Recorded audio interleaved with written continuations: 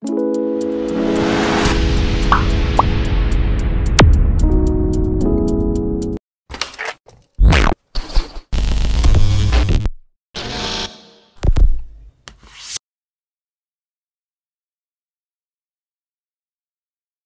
indices, surds and logarithm. So before we go to any further of this topic, kita recall back our knowledge on this, your prior knowledge in these topics. Okay, this topic indices is actually you have learned these topics in mathematics masa form 3, chapter 1 under topics indices as well. So under these topics, you diajar tentang dua subtopics which are index notation and next will be laws of indices. Kita start dulu apa yang you belajar masa first in chapter 1 form 3. So you learn about index notation ya. Okay, apa index notation tu macam mana? Sebelum tu kita belajar pasal kenapa kita belajar indices ni ya. Indices ni is actually we learn about numbers. Numbers selama ni kita cuma cakap numbers macam nombor 4, nombor 6, nombor 8. Itu nombor yang biasa kita sebut, kebiasaan kita sebut 4. Sometimes nombor tu kita boleh express the number in other form. So one of the form is index notation lah. Contohnya macam nombor 2, nombor 4. 4 tu kita boleh cakap juga dia adalah 2 kuasa 2. 2 kuasa 2 tu macam dia ada power kan. Itu yang kita sebut sebagai index notation. So what is index notation? Kita tengok kejap ya. Apa dia index notation tu? Okay, this is index notation is written as A to the power of N. Kita nampak kat sini kan ada A besar. The red one tu is base kita. Apa yang A tu yang besar tu? What is the blue one? The red one tu kita kenali dia sebagai base. Okay, it's a base. And the smaller number yang superscript tu kita panggil dia sebagai is index. So base index. What does it mean by A to the power of N? Kita sebut sebagai A kuasa N ataupun dalam bahasa Inggeris A to the power of N. It is actually A to the power of N is A to multiplied by itself 4n times untuk 6 kali contohlah. So dia multiplied by itself. Dia darab dengan diri dia sendiri. For instance macam A times A times A times A until n factors whereby A is not equals to 0. Maksudnya nombor tu didarab dengan diri dia sendiri. Kalau 2 kuasa 3, maksudnya 2 darab 3, 2 darab 2 darab 2. Contohlah. So kita recap back what you have learned last time. Recap ya. Take a look at this. Recap 1. Write the following repeated multiplication in index. Okay, kita kena tulis this one kita panggil sebagai repeated multiplication whereby 5 to multiplied by itself. Kita kira ada berapa kali? 1, 2, 3, 4, 5, 6. 6 times. Repeated 6 times. Maksudnya 5 tu dia multiplied by itself for 6 times. How to write it in index notation? It is 5 to the power of 6. This is how we write it. Instead of writing in multiplication, repeated multiplication, we can write it in index notation which is 5 to the power of 6. Okay, itu cara dia lah. And yang ni diguna pakai untuk semua nombor. Integers ataupun whole number, decimal and also fraction. Semua boleh guna pakai ya. Now, recap 2. Kita tengok pula. Numbers. Numbers for instance 64.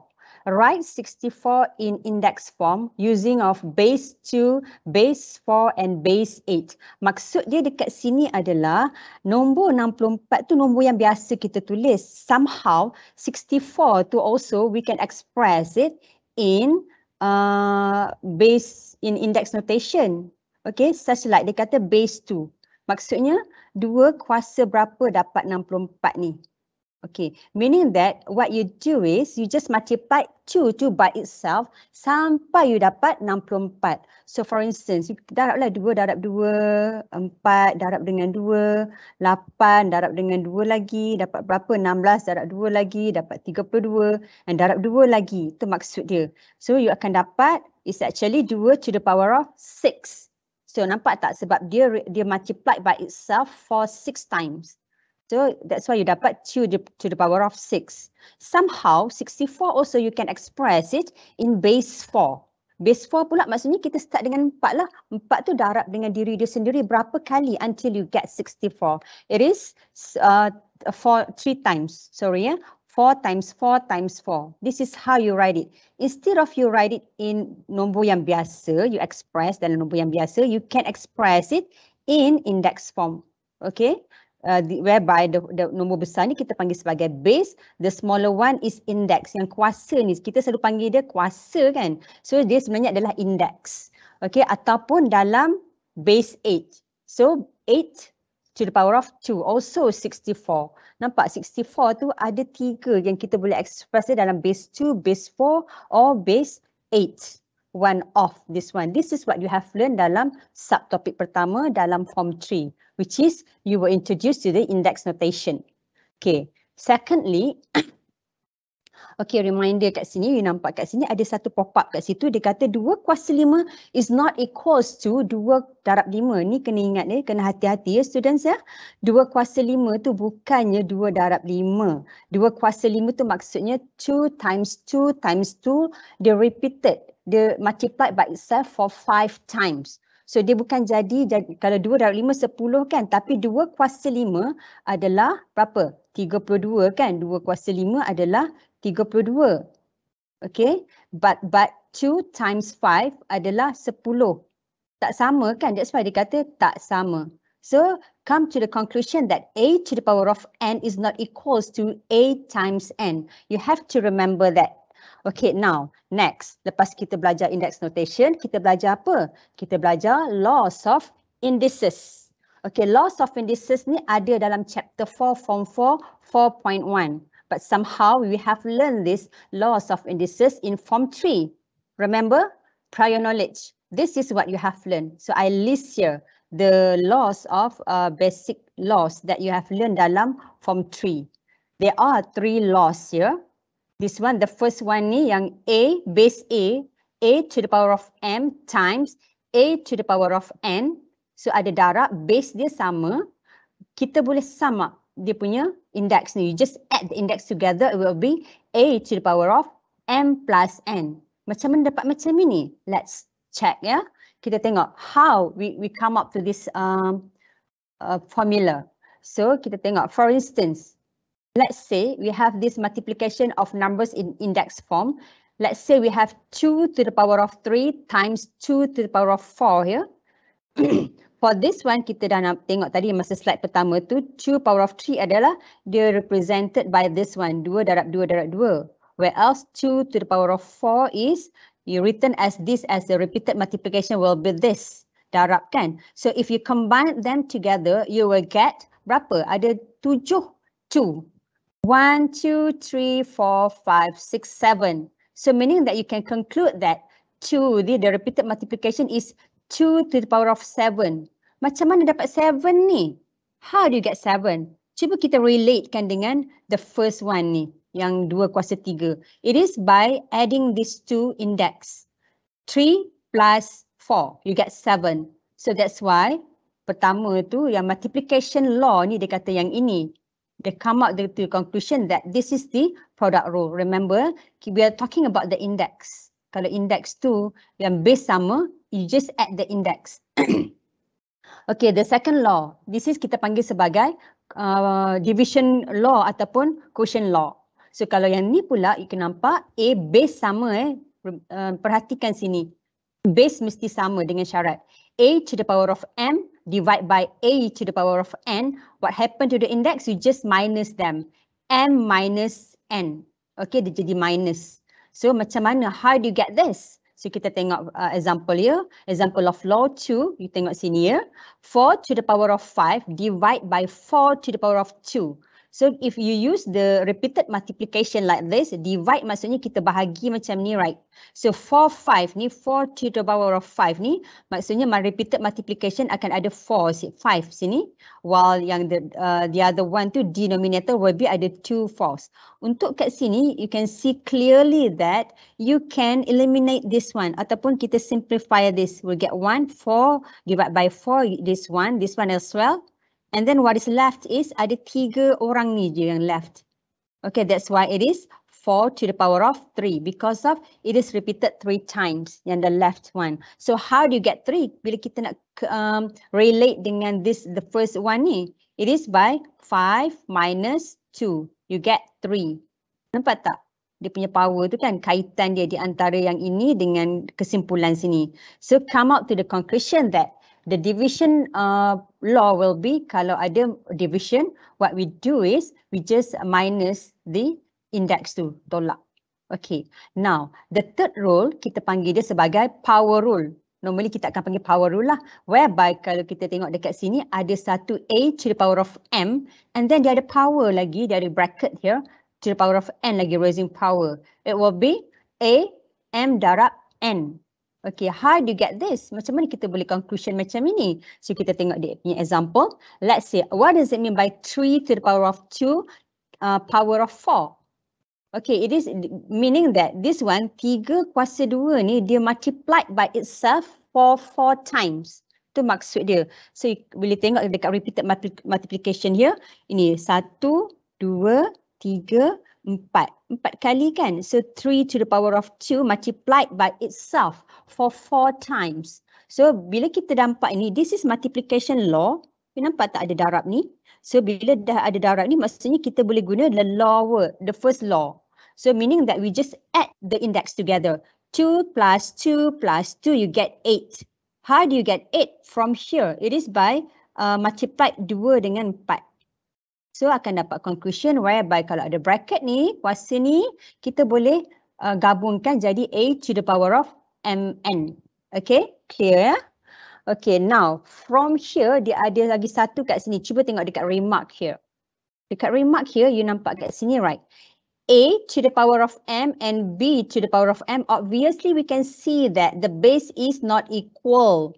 So definitely we cannot use these 3 laws here, multiplication especially because it is darab kan. So why? Because of base dia tak sama. Bila base tak sama, you take a look at the index here. Index dia sama kan? So kalau base tak sama, kita check for the index. If the index is equal, so what we did is, kita just combine them, multiply A and B. You akan dapat A times B, power of M. Okay, this one same goes to multiplication, division pula. Division is A power of M divided by B power of M, whereby the base is not equal. Berbeza kan, A dengan B kan tak sama, but the index is equal. So what we do is, kita combine this part, the division part tu, A divided by B power of M. Okay, you have to check this. Remember, in order for us to solve, to simplify the indices, first thing first, we should check adalah dia punya base. Make sure the base is sama, equal. Baru kita boleh gunakan laws tu. Or else kita tengok macam mana kita nak solve. Okay, next. Kita pergi pada yang ini pula. The properties of the indices. Yang ini sangat glamour. Kita jumpa dekat mana-mana topics. Bukan saja dalam indices, dalam calculus and so on. Apa saja kan. So dia kata A to the power of 0 is 1. And kadang-kadang students pun sampai form 4 pun form 5 pun dia tak tahu. Macam mana A to the power of 0 is 1 teacher. Dia tak tahu. Yang dia tahu dia guna je. Kita just guna. So kita tengok dekat mana, macam mana dia nak proof, macam mana dia derive this formula. So kita tengok example 4 kat sini, dia tunjuk macam mana division index form dengan dia ada comparison between laws of indices dengan repeated multiplication. Okay, let's say kita bagi example, the same one. 2 to the power of 3 divide by 2 to the power of 3. Kan dia divide dengan sama, benda yang sama divide. So bila kita divide, kita tahu kan we use, because of division kita gunakan, this is division. So we are going to use this division law. Division law means kita minus dia punya index. So 3 minus 3. 3 minus 3 is 0. So it will be 2 to the power of 0. Kita simpan dia kejap. Okay, now kita pergi pada repeated multiplication using the same questions here. So bila repeated multiplication, what we did is we just multiply yang numerator 2 times 2 times 2 divided by denominator 2 times 2 times 2. This one definitely kita boleh simplify. Kita eliminate dekat sini, you will get 1, isn't it? Betul tak? You dapatkan 1 kan? Macam 3 divide by 3 contoh, kan dapat 1. Nombor exactly the same. So meaning that, nampak tak yang apa yang teacher bulatkan kat situ? So this one is meaning that kita come up to the conclusion that 2 to the power of 0 is equals to 1. So itu yang menjelaskan kenapa any number, bukan 2 sahaja tau. Any number, when it is power is 0, it will be 1. Itu je, itu menjelaskan macam mana you dapat benda ni. Okay. Now kita pergi pada the second one. Yang ini negatif. Indices dia tu adalah, index dia adalah negatif. Kita panggil dia sebagai negative indices ya. Okay, this is negative indices ya.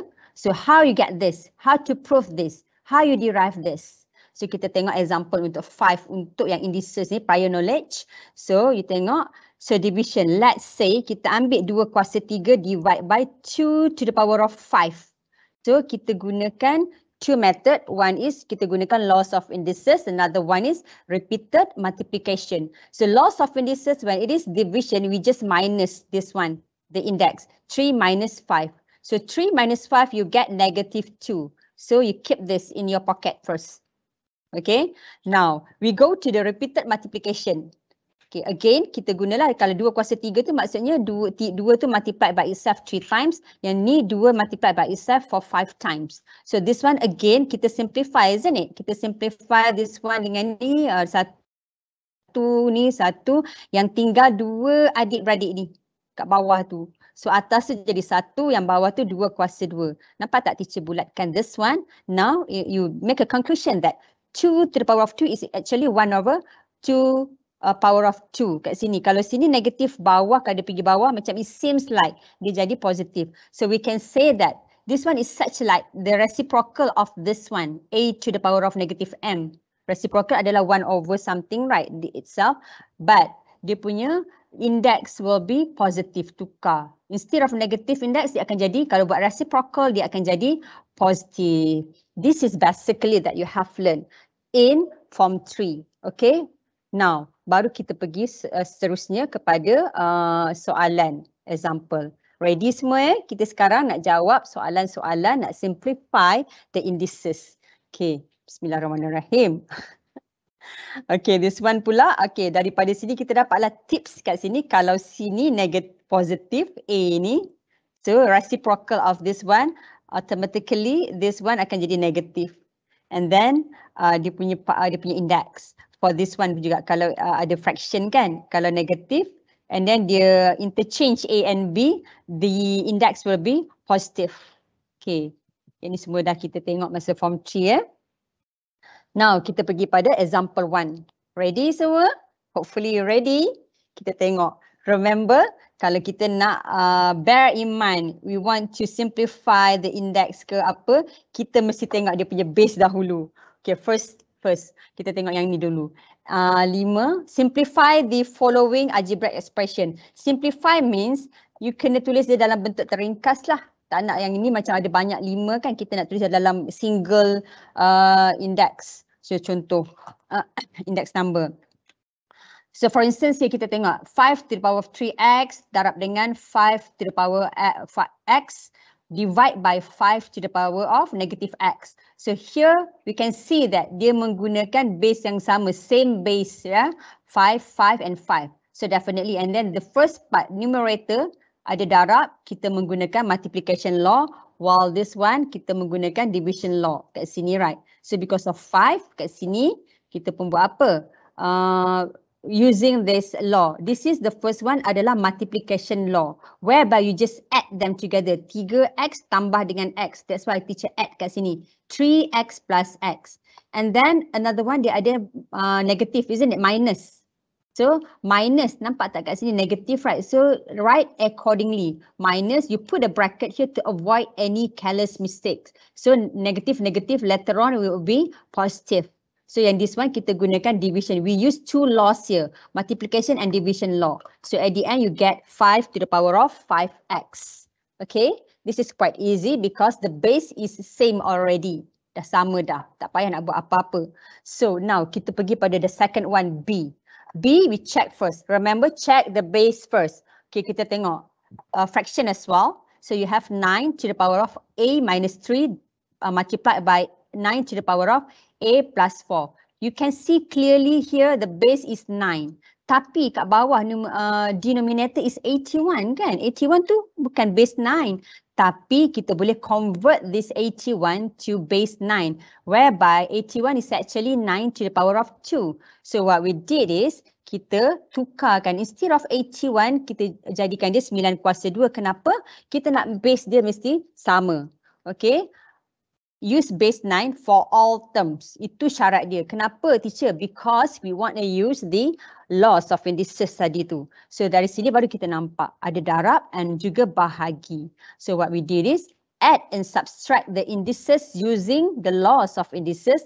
Refer to this one. Nampak tak yang teacher dah buat kat sini kan? Yang pointer teacher gerak tu. Kita akan mengguna ni. Kalau darab kita plus, kalau bahagi kita minus because they have the same base here.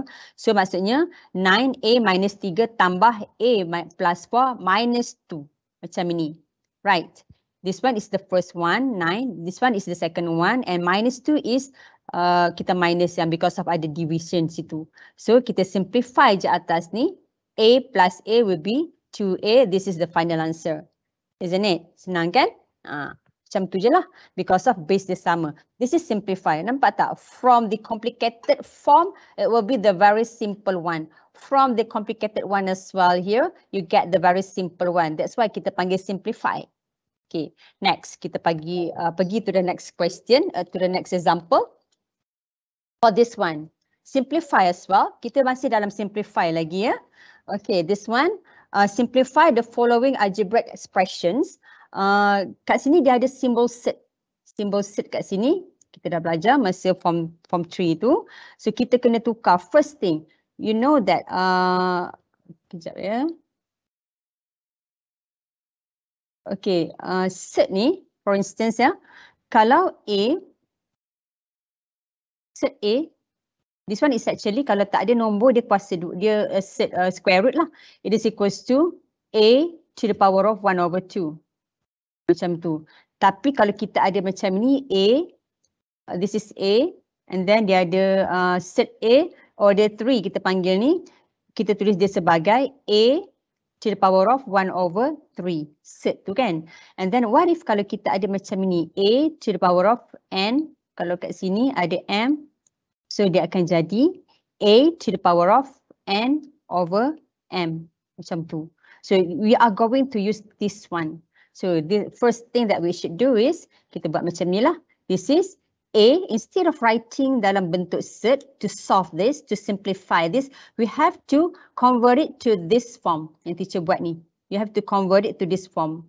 So this one will be 7 A to the power of 7 over 5 times A to the power of negative 9 over 4. And we can see clearly using the same base. So, yang ni kita menjelaskan yang kat sini lah. Because this one we convert it from here to here. Okay. And then bila ada multiplication here, kita gunakan multiplication rule. You just add the index together. This is what you get. You use this multiplication law. Tambah. So you akan dapat the end adalah A is equals to negative 17 over 20. Okay semua ya. Now kita pergi to the next one. Example 3. Show. Show punya questions. Example 3 ya. Show. Show is, kalau show kadang-kadang dia kata proof. Soalan kan proving. Show. Kat sini right. Show ke proving ke. Showing or proving is question yang ada answer. Cuma dia nak working step. Dia nak tengok macam mana you dapat. How do you want to prove that one? What is the working step you nak dapat? So first thing that you should do is you just write the questions here. I just copy the question back. 4 to the power of 3A minus 2 equals to 64 to the power of A over 16. Okay, what we do is mula-mula kita recognize left hand side dengan right hand side. Dipisahkan oleh equal sign here. This is left hand side, this is right hand side. So, bila soalan showing, we want to prove left hand side to become right hand side or right hand side to become left hand side. Either one, which one that you prefer. Kalau you rasa lebih senang nak provekan left hand side to bukan right hand side, just go ahead. If you feel like right hand side to become left hand side is easier then, so just go ahead. Okay, so I'm choosing left hand side to become right hand side tonight. Okay, how I write it properly. You have to write this one properly ya. Jangan pakai suka-suka tulis mata-rata je dekat paper tu kan. So left hand side, I just copy everything back. 4 to the power of 3a minus 2. And kita nampak dekat index ni ada negative, ada minus 3a minus 2. Bila ada minus, meaning that something to do with this division law. Okay, apa yang kita buat adalah kita gunakan division law like this lah. A to the power of 3a over 4 to the power of 2. Why become like this? Because of this one. Kita gunakan division law. Okay. Selalunya kita buat macam ini, right? From here dia bagi macam ini pergi ke sini. This time dia bagi macam ni, kita tulis this way pula. Macam inverse pula kan kat situ. Tak kisah mana-mana tapi kita faham kalau minus tu. Maksudnya division law.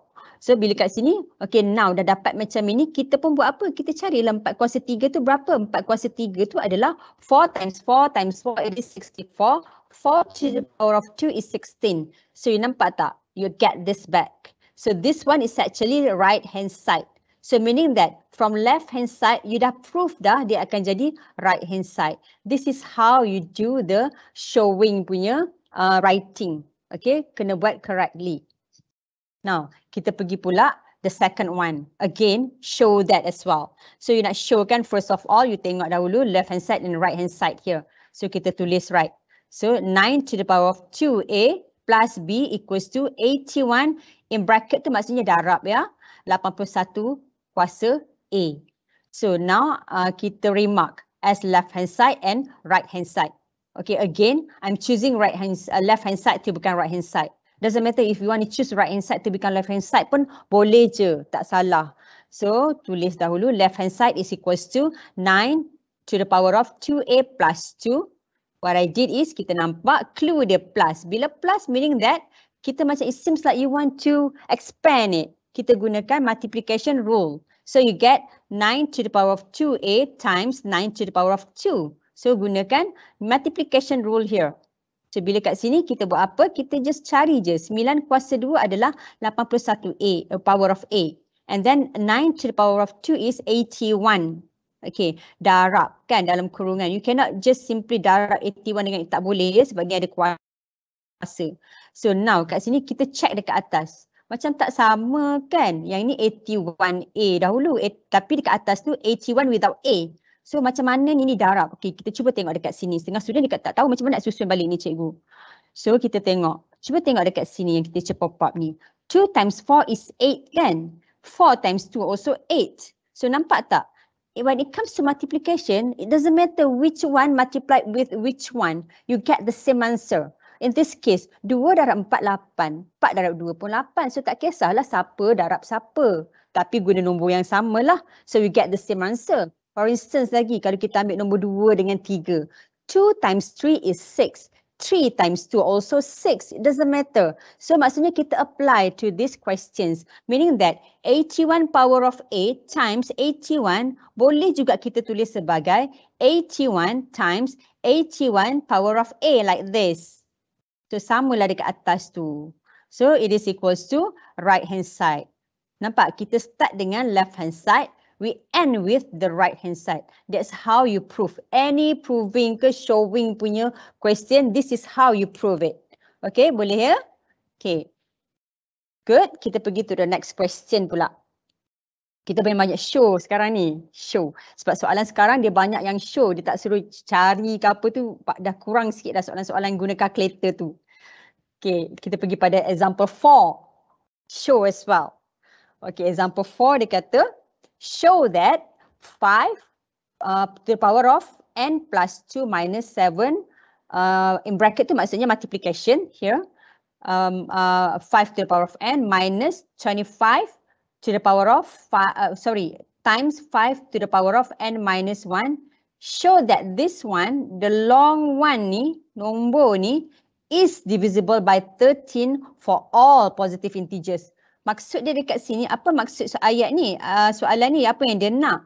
Dia cakap yang ini, this one, the long one ni, this expression here, the long expression here is actually a number, one number. So this number, kita nak buat number ni sampailah kita jumpa nombor 13. Okay, itu adalah kita punya aim. Kita kena simplify this until you get number 13. So, dia kata show that this number, we don't know what is the number here, is divisible by 13. Boleh dibahagi dengan 13. Okay. Untuk itu kan teacher cakap tadi kan kalau kita nak simplify any indices, kita kena check dia punya base. Mesti guna base yang sama. So kita check kat sini. Okay, ni base 5. Cantik. Yang ni pun ada base 5 juga. Yang ni base 5. Yang 7 ni tak boleh nak buat apa-apa. Biar je dia sebab tak ada. There's no way you can express 7 in base 5. Okay. So sekarang dekat sini. Nombor 25 ni. 25 ni is actually you can express 25 ni in base 5, isn't it? Whereby 25 is actually 5 to the power of 2. Dekat situ. Okay, so kita akan tukarkan dia kepada base 5. Okay, macam teacher buat ni. Okay, this is the questions yang asal. So this is the one. Okay, yang pertama ni. Next, lepas kita tengok yang itu, kita akan tengok yang tambah ni. Okay, tambah ni maksudnya menggunakan multiplication rule. So this one, 5, contohlah kat sini kan 5 power of n plus 2 ni. This is multiplication because of it is ada tambah. So dia akan jadi macam 5 kuasa n. Dia akan darab dengan 5 kuasa 2. Okay. Yang ini pula division. Kalau division kan yang the third one tu 5 kuasa n minus 1. So minus kat sini. Minus ni maksudnya it is division. It will be 5 power of n divided by 5 power of 1. This is what I did here. Okay, teacher terus tukar. Teacher buat serentak terus kat sini. So first thing that what I did is I convert this 25 to 5 to the power of 2. Secondly, I'm using this multiplication and division law. Use base 5 for all terms. Kecuali 5 tu tak boleh nak buat apa kan. So kat situ. And then I'm using this multiplication law and division law to simplify this. Okay, it seems like I want to expand this. Okay, now kita pun tengok. Ada 3 terms. The first term here. You have 3 terms here. Okay, this is the first term. This is the second term. Yang 7 dengan 5n tu. And this one is the third term. Dipisahkan oleh minus tu. Okay, kat sini kita nampak apa yang sama. Apa yang they have the common factor which is 5 to the power of n. This one pun ada 5 to the power of n. This one also 5 to the power of n. Whenever we have the common factor untuk semua terms, what we do is kita factorize it completely. Factorize completely means kita keluarkan 5 kuasa n tu. Okay, jadilah macam ni. When you keluarkan yang ini, apa yang tinggal adalah 5 kuasa 2 je. Okay, 5 kuasa 2, 7 saja. So nampak tak negative 7? And kenapa dapat negative 5? Because of I simplify 5 power of 2 dengan 5 power of 1 here. So you get 5 kan, isn't it? This one you get 5. Okay, now take a look. A closer look at this dalam bracket ni. Nampak tak? Dia nombor biasa dah ni. Ni kita boleh simplify je ni. 5 kuasa 2 is 25 minus 7 minus 5. Which is berapa? Which is 13. Ni adalah 13 sebenarnya. C is a magic. Kita dapat 13. Nampak tak apa kita nak buat cari tadi? Kita nak jadikan dia sampai jumpa nombor 13. Kita sekarang dah jumpa nombor 13. Bila kita jumpa 13 tu maknanya kita boleh buat conclusion. This number is divisible by 13 for all positive integers of n. Okey, apa maksudnya cikgu tu? Tak faham lagi lah. Maksudnya macam ni. Contohnya, kalau lah teacher gantikan 5 tu tak kisahlah kuasa berapa. 5 kuasa 2. Sebab n tu adalah integer, positive integers kan. And then ini ada 13 kat depan ni kan. So this number, boleh tak kita divide by 13? Boleh tak kita divide by 13 without any balance? Tak ada. Boleh kan? Because we boleh simplify here. So you get 5 power of 2. You put any power here, which is positive 1. So you can divide it by number 13. Okay, that's how you do it. Okay, now next question. Example 5. Okay. Yang ini tak proving pula ini cari pula nilai. Kata kat situ soalan dia. 5 to the power of 6n times 9 to the power of 4n times 15 to the power of 2n over 3 to the power of 2n. It is equals to k to the power of 8n, where k is a positive integer. Find the value of k. This time kita nak cari value of k. Kita ada left hand side and we have the right hand side. Okay, right hand side tu dah cantik, which is single index number, isn't it? Single indices here, index notation number. So kita tak nak kacau yang belah right hand side, kita tengok yang left hand side here. We want to simplify this one. Remember teacher cakap apa? Kalau kita nak simplify, kita kena make sure yang dia ada base. Cuba samakan base dia. Kita tengok, kita check. The first one kat sini. We check dahulu. Okay, this one. 5, okay, cantik. Kat sini pun, ni 3, base 3. Tak ada pun yang sama. Ni 9, 15. Betul tak? Tak ada yang sama lah. Macam mana ni cikgu?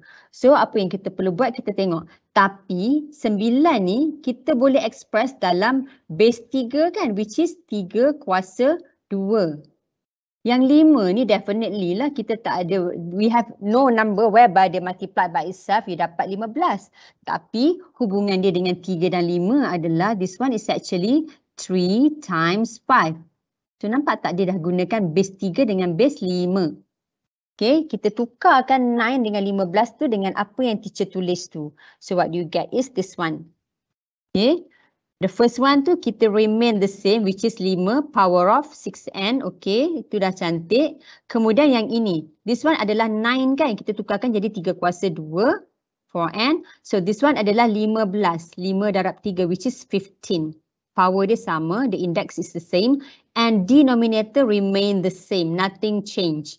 So what we did is, apa yang kita buat, kita menggunakan use base 3 and base 5. Okay, check. Dah guna use base 3 dengan base 5. Next, kita check. Kat sini kita nampakkan yang ini, darab dengan ini kita gunakan power law. Kita belajar tadi kan, maknanya 3, 2 darab dengan 4, 8n. For this part pun, kita guna raising power as well. This one, dia kuasa 5 kuasa 2n. Yang ni pun akan jadi 5 kuasa 3n. Okay. You get this one. Okay, apabila teacher buat yang explain atas tu, so at the end you akan dapat 5 kuasa 6n, 3 kuasa 8n, 5 kuasa 2n, and then 3 to the power of 2n divided by 3 to the power of 2n. So sekarang kalau kita perhatikan, kita dah ada base 3 dan base 5. Cantik. So kita combine them together. Base 5 mestilah pasangan dengan base 5. Base 3 ada dua operations there, where is multiplication and division. Darab dan bahagi, maksudnya kita akan menggunakan, kalau multiplication kita tambah 5, this one 6n kan, 6n mesti tambah dengan 2n. So you get this one lah, the first one untuk base 5. For base 3 you dapat 8 tambah dengan 3 and then minus 2 because of this is division. So kita gunakan this one, the rule is multiplication and division rule. So you using this one. So lepas itu kita buat apa? Kita pun simplify it. 6 tambah dengan 2. You akan dapat this one. 5 power of 8n times to the 3 power of 8n. Tapi sekarang ni kita tengok. Base tak sama kan? 5 dengan 3 tak sama. Tak bolehlah kita nak tambah dia punya ni. The index dia. So tapi cuba perhatikan. This whether the base is not equal but the index is equal, sama. So apa yang kita buat? Kita gunakan yang ini. The rule here. Bila base tak sama, index sama, kita boleh combine A and B. So 5 dengan 3 tu kita boleh darab. 5 darab 3 adalah 15 power of 8n. You akan dapat 15 power of 8n. Kita compare dengan K to the power of 8n tu. So you get this. Hence by comparing, K is equals to 15. Nampak tak K? This is K power of 8n. This one adalah 15 power of 8n. So by comparing, you akan dapat K is equals to 15. Okay? Boleh kan? Now, itu adalah simplifying. Kita cuba tengok yang solving problems pula next. Okay, simplifying. So, again, simplifying lagi sikit. Expression ya. Okay, given that, example 6, given that P to the power of 3x and Q to the power of 3y. Okay, this one 3 to the power of x here using base 3. This one also Q using base 3 as well. So clue di sini. This is they're given you a clue. Kena tukarkan kepada base 3. So express this one 27 power of x plus y over 9x 9 power of x in terms of P and Q. Meaning that you want to express this in terms of P and Q. No more x, no more y. Dah tak ada y, tak ada x. So apa yang kita perlu buat yang inilah. The first thing that you should do is 27 here kita express in base 3. Because why? Because we are using base 3 here. Clue dah bagi kan. So 27 is actually 3 kuasa 3. So power of x plus y.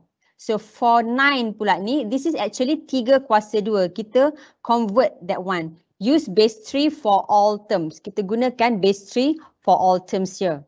Next, what we do is, yang power ada raising power tu,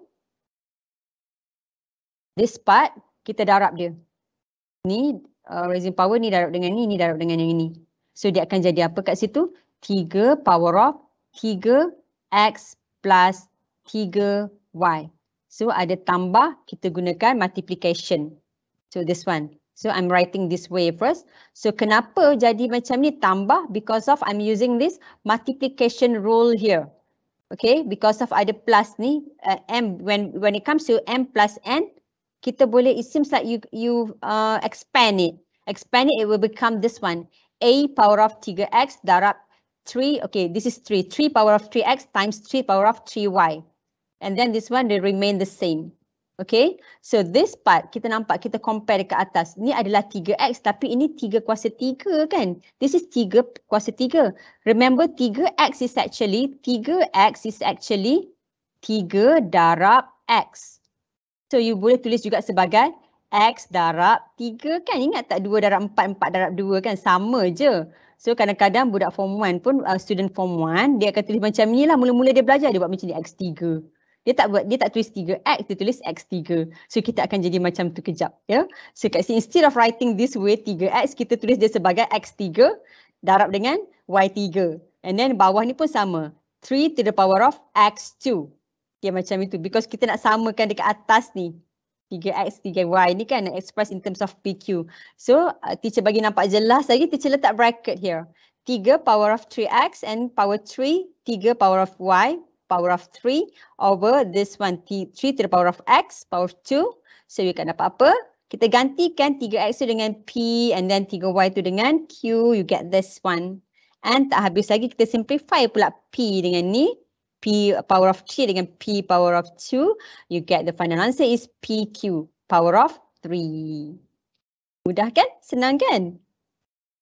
Okay. Next, kita pergi pada next questions. Kita nak solve problem pula. Number 7. Okay, number 7. Solve each of the following equations. Okay, solving. Solving means, okay, kalau kita nak cari solving means you have to find the value of unknown. Kalau nampak mana-mana perkataan dalam math, solve. Meaning that you have to find the value of x ke, y ke, depends so much on questions. So how to solve this? Equations involving indices can be solved as follows. So first of all, you can express. Okay, kita expresskan dalam bentuk macam ini. First thing, whereby the base sama. When you have this base, this form, and whereby the base is same, kita compare dia punya indices to index, whereby we can conclude that x is equals to y. If let's say the base is not equal, but the index is equal, so also you can compare the base, whereby base will be the same. A is equals to B. So yang itu yang kita akan tengok when it comes to solving. Okay, first kita pergi pada first questions. 2 to the power of 3x equals to 12 minus 2 to the power of 3x minus 1. Kita tengok kat sini ada base 2, this one also base 2. Macam it seems like it's a like term. Kalau like term normally dalam bahasa kasar kita kata kita nak letakkan dia pada bahagian yang sama.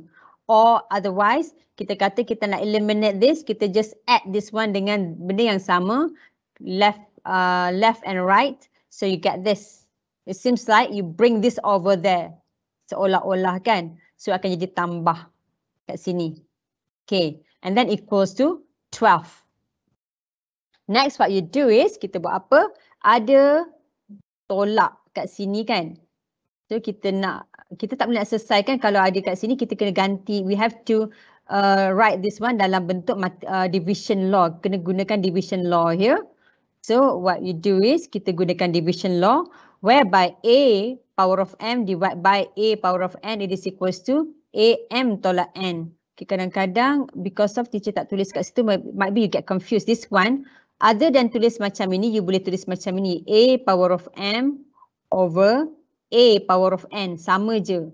It is equals to A M minus N. Bila kita nampak, every time you nampak minus je, mesti ada kaitan dengan division rule. So that's why I'm convert, instead of writing this way, I'm writing this way. Senang kan kat situ. Now, kita check kat sini apa yang sama. It seems like we have the common factor, which is 2 to the power of 3x. Nampak tak? Dia sama kan kat situ. Every time bila kita ada 2 terms ataupun how many terms ke, kalau kita ada common factor, kita factorize completely. Dah terlindung dah tu. Sebab teacher dah conteng situ. Biarkan kita faham ni. Padam. Okay, kita factorize completely. It seems like kita take out the 2 to the power of 3 tu. 3x outside. So what is left is here. Okay, kenapa dapat macam ni? Okay, you want to check whether your answer is correct or wrong. If you expand this back, maksudnya you darab dengan 2 to the power of 3x multiplied with 1 here, you get this back. And same goes to this one. If you multiply inside here, you get this back. Okay, this is what we call as the factorization. Okay, once you factorize this, you nampak kat sini dalam. The inside here, you can simplify it. Whereby you get this what? You get 3 over 2. Okay. In order for you to eliminate this part, kita darab balik yang ini dengan 2 over 3. Okay, this one you want to eliminate this one because we want to find the value of x here. Ini 2, kita darab dengan 2 over 3. We multiply this one. Also this one left and right, kita kena multiply dengan 2 per 3. Kat situ, automatically this part will be eliminated. So this one kita simplify, you akan dapat 8. Okay, it is 8. So when it is 8, you know that 8 can be expressed in base 2, whereby 8 is actually 2 to the power of 3. Okay, now kita dah sama dengan yang kat sini. A ni base ni, what you do is, kita compare the index here. Use base 2 for all items, you compare the index, 3x is equals to 3, so x is equals to 1 by comparing the index kat sini. Compare kat sini dengan sini. Because base dia dah sama. So, you akan dapat x is equals to 1. So, kita pergi next example pula. Okay, this one pula. Involved in fraction.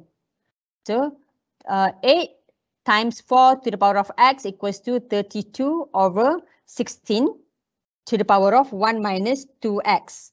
So, bila dekat sini, okay, for this one, bila kat sini kita nampak, we want to eliminate this part. Yang bawah ni, maknanya kita multiply both side dengan benda yang sama juga, you get this. Okay, you multiply this with this one. And then at the moment, yang this one also, you want to eliminate 8 also, you divide it, the both side dengan 8. So, ataupun kita tukar. Kita buat cross multiplication here. So, you get this. Okay, kemudian, we can see that 16 dengan 4 ni, 4 and 16 tu, 16 is actually, you can express 16 in terms of 4, whereby 16 is actually 4 to the power of 2. Okay, kita boleh express 16 dalam base 4. And this one kita boleh eliminate, you get 4. 32 bahagi dengan 8, you akan dapat 4. So, obviously kita nampak kita menggunakan base 4 here. Semua base 4 kat situ kan? So, kita akan dapat use base 4 for all terms. Kita gunakan base 4 for all terms here. So, yang ini because of 4 to the power of 2.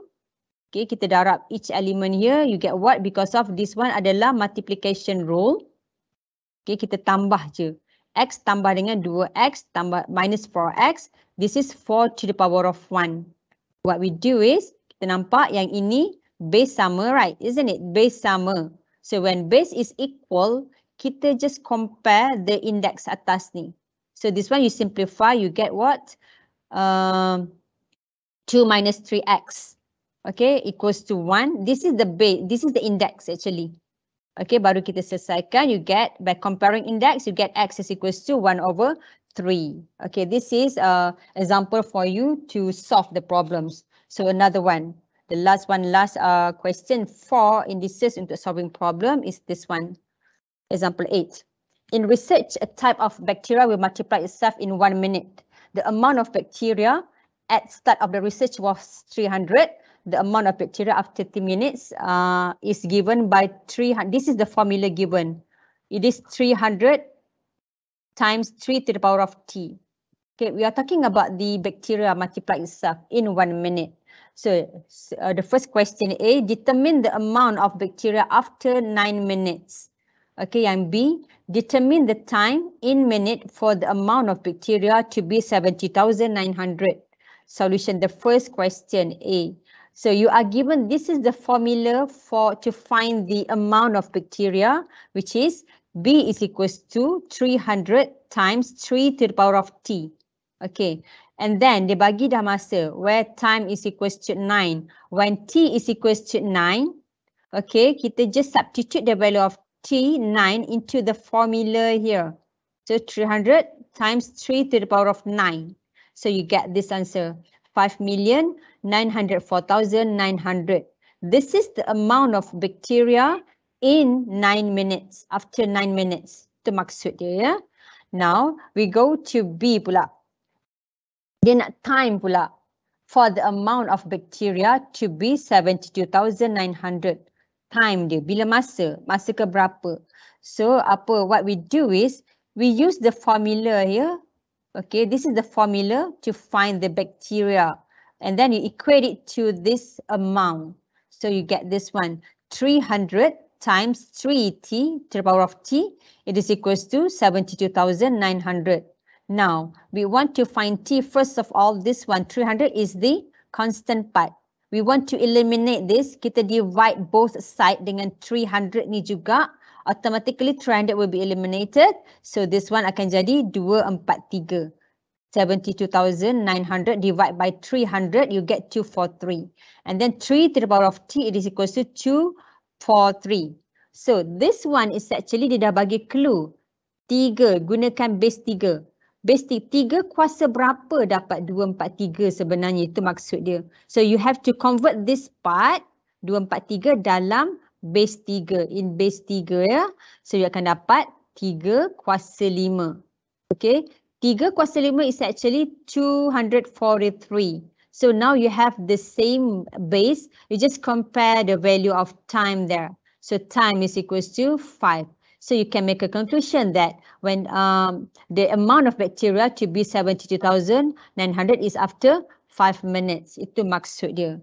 So this is basically the use of indices and then dia punya the use of indices dalam solving problems. Kita dah belajar dah, kita dah tengok dia punya law of indices semua. Now, kita pergi to the next topics pula, ya.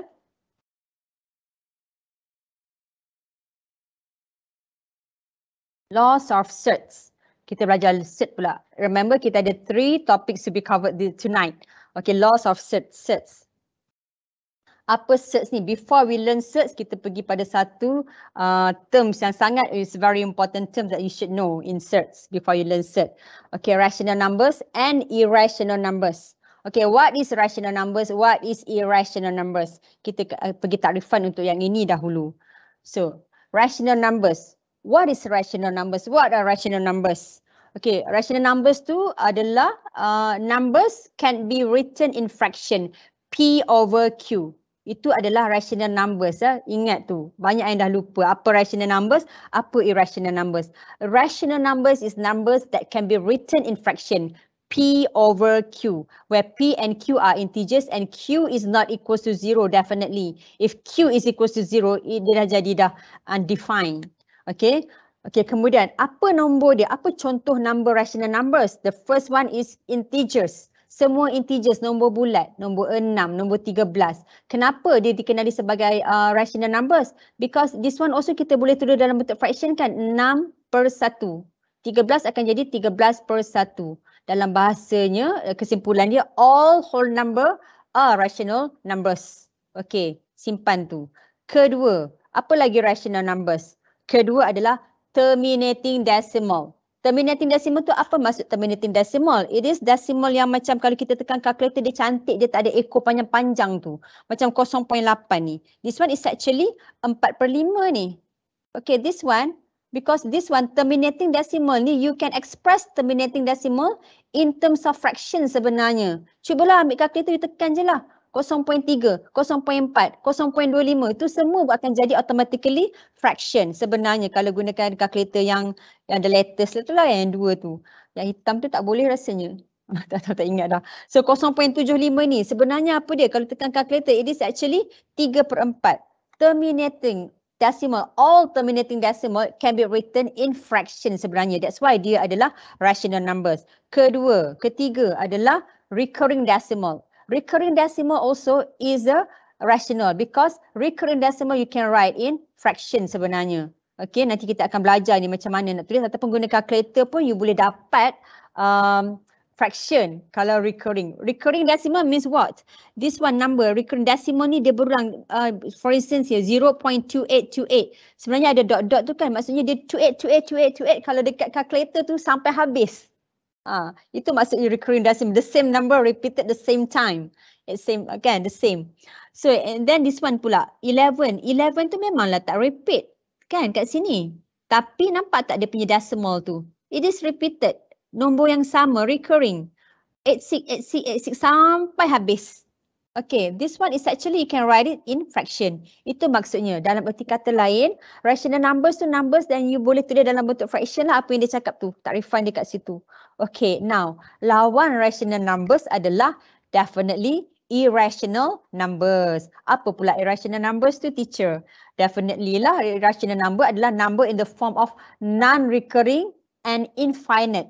Maksudnya infinite tu tak terminating lah, is not terminating decimal.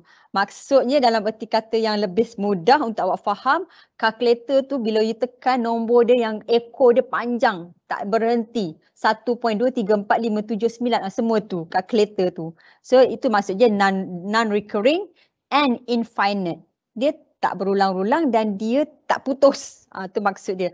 Contoh dia apa? This one. Contohnya pi. Pi itu sebenarnya ada nilai dia kan, 3.142, panjang lagi lah semuanya. Okay, ada dot-dot tu maksudnya dia infinite. And then also this one, exponent kan, dia pun epsilon, 2.7182, this one actually dia pun bersambung-sambung ni. Dia tak recurring, dia infinite. Okay, itu yang decimal juga tu. Kemudian lagi satu, Surds 13, Surds 5. Okay, ni kita dah selalu belajar dalam Surds kan, kita jumpa dalam Surds ni, sebenarnya kita dah jumpa masa form 1 pun, masa kita belajar numbers. So Surds 13, Surds 5, semua ni when you press the calculator, you get the infinite decimal, is non-recurring decimal. So yang ini yang kita akan belajar. So irrational number in the form of root. Surds tu adalah irrational number tapi in the form of root. Okay, in the form of root, yang Surds tu lah simbol punca kuasa. Tu maksud dia. So kita cuba tengok contoh next one. Okay, kita nampak ni adalah contoh saja nak bagi you jadi lagi clear antara Surds dengan non-Surds. Number, the first one. Number kita letak Surds 3. Surds 3 when you simplify you get Surds 3 as well. When you convert it to decimal you get this one. Nampak tak? That one is the infinite decimal and is non-recurring. So it is, kita kenali dia sebagai Surds. Okay, the second number. Surds 1/4. When you, this one is actually square root of 1/4, you akan dapat 1/2, isn't it? Okay, ni kita dah biasa jumpa 1/2. When you convert it to decimal, you get 0.5, which is terminating decimal here. This is not Surds. Ni bukan Surds ya. So now kita pergi to the third one. This one kita panggil Surds 11 order 3. So this one, when you simplify it, you get the same thing. You tak akan dapat benda yang lebih kecil daripada ni. This is the simplest form, insert. So and then decimal dia akan jadi this one, whereby it is non-recurring and infinite. Nampak tak? Dia ada dot-dot-dot tu, maksudnya dia panjang lagi lah tu. So this one is Surds, definitely. Because dia kan, Surds tu maksudnya Surds tu is a decimal yang tak cantik sebenarnya. Tu bahasa kasar dia. Okay, next kita pergi cube root 27. Okay, kita panggil ni cube root, right? So you get 3, isn't it? Kalau you simplify the number. And then when you convert it to decimal, you get 3 as well. So this one is not Surds. Okay, dia ni bukan cert. And the last one, this one, cert 3, order 5. This one also, when you simplify the number, you get the same thing. You takkan dapat nombor yang lagi kecil daripada ni. So, and you convert it to decimal, you get this, 1.245739 ... It is infinite and it is non-recurring. So, this one is definitely cert. Okay, now, itu faham ya kat sini? Kita dah faham dah cert. Oh, itu maksud cert, itu maksud irrational. It is irrational ya. So, extra input here. Kadang-kadang kita kan tak tahu nak cakap ni apa kan. Kalau yang ni kita katalah kan square root of 3, square root of 1/4. Yang ni cube root. Kalau yang ni nak cakap apa ni? 5 root. Kan ni 5 ni. So cara disebut dia adalah kalau macam ni kita sebut sebagai cert x order n. Kalau macam ni maksudnya cert 5 order 3. Itu kita sebut dia. Yang ini cert 3 order 5. This is how you sebut dia. Okay, student semua, kadang-kadang student pun tanya, teacher ni macam mana nak sebut ni? This is how you sebut dia. Cert 5 order 3. Okay, next. Kita pergi pada example. Okay, example untuk recurring decimal. So, macam mana kan? Memanglah kan kita boleh kata recurring decimal ni, if you use your calculator, you just press the number kan? You press the number 0.29292929, definitely, and then you press the equal sign, definitely you can get the answer directly. The fraction, I mean the fraction tu. Tapi we want to know the process. How? You have to show the process kan. Kalau lah soalan dia tanya nak process, mesti you have to show. You cannot use a calculator. So first thing that you should do is kita express dahulu. Let n is equals to 0.292929 and remark here as the first equation. Okay, next what we do is, okay, there is 2 digits repeating which is 29. Dua nombor yang repeat kan, 292929, 2 dengan 9. So repeating. So when there is 2 numbers repeating, what we did is kita multiply both side dengan 100. Okay, because of 2 kali. So 100 lah. So this one bila you multiply, you akan dapat 100n is equals to 29.29292929 and remark as the second equation.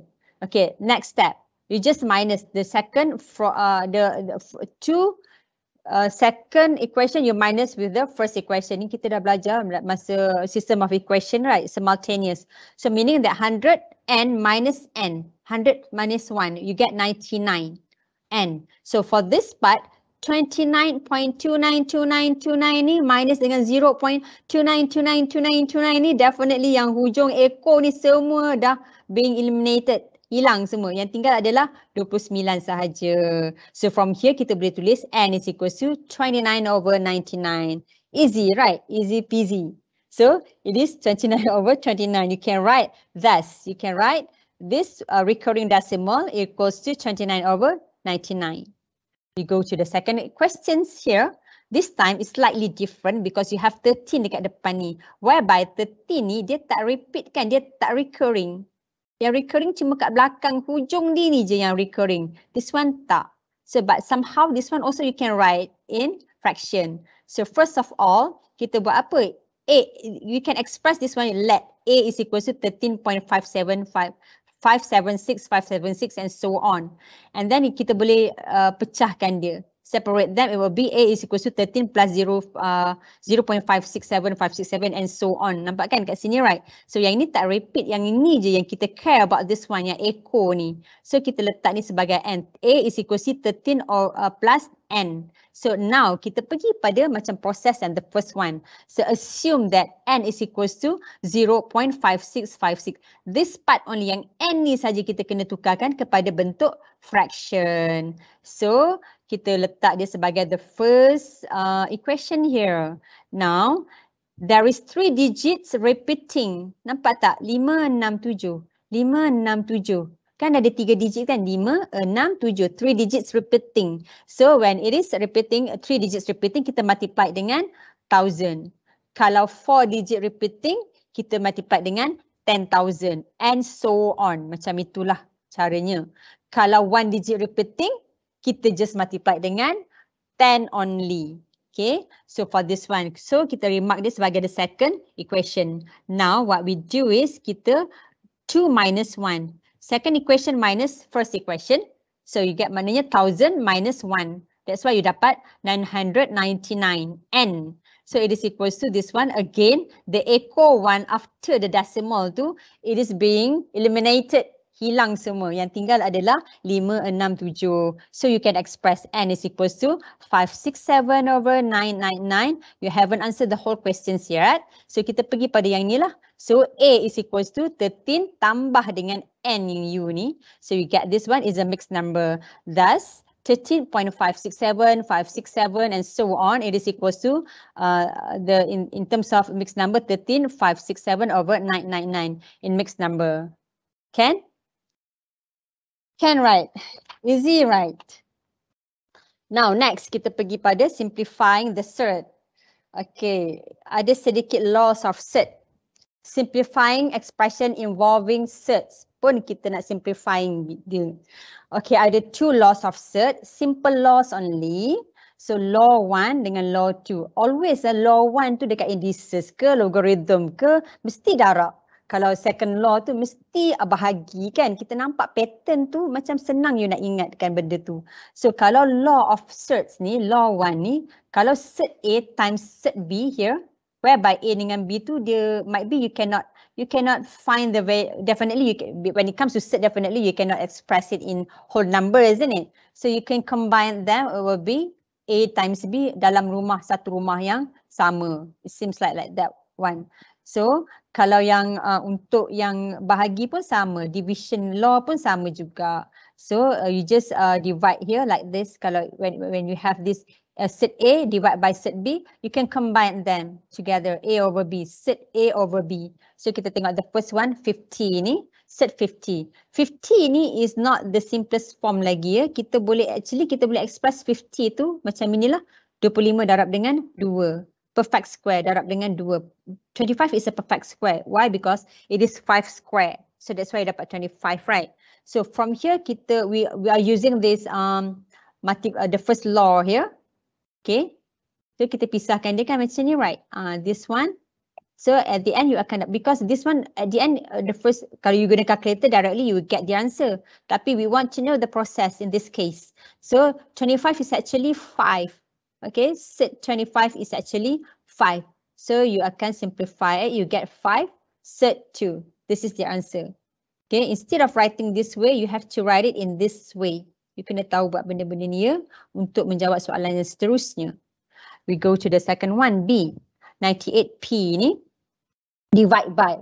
So bila divide kan, kita combine them. Because you cannot find surd 98 tu tak boleh. P pun you cannot find.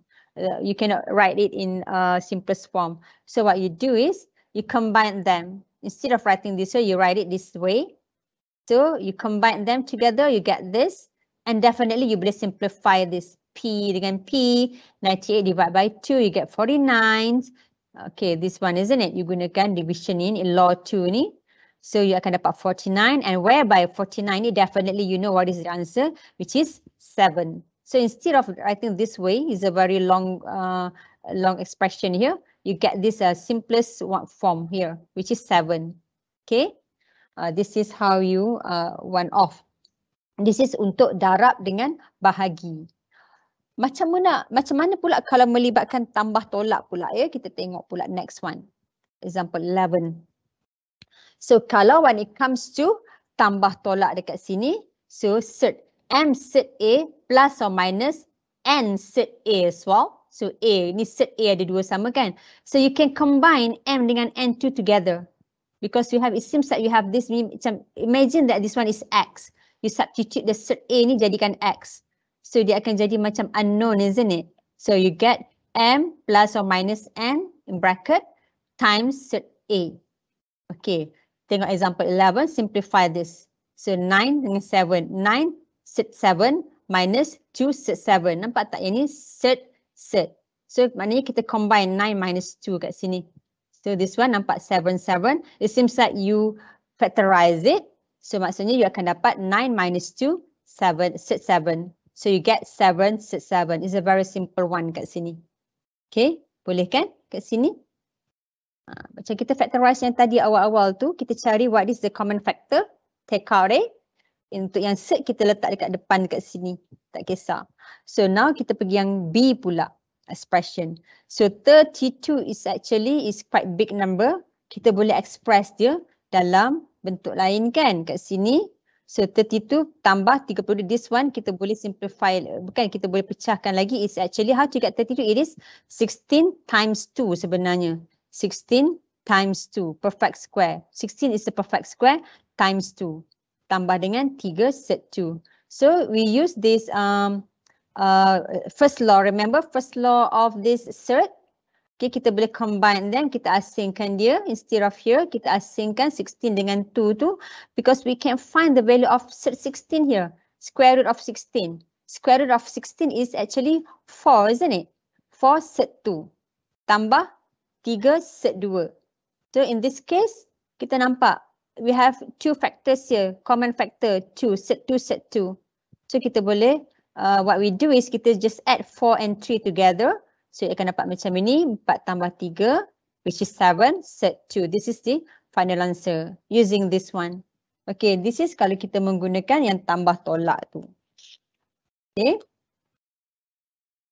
Okay, this simplifying saja. Ini kita saja nak simplify before we go to rationalizing yang paling penting lah kat sini. Okay, now next kita pergi example 12. Simplify the following expression. Yang ni pula.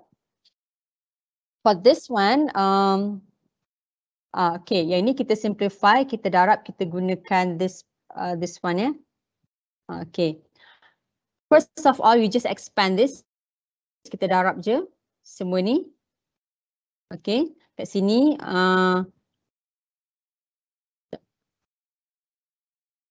Okay. Ada.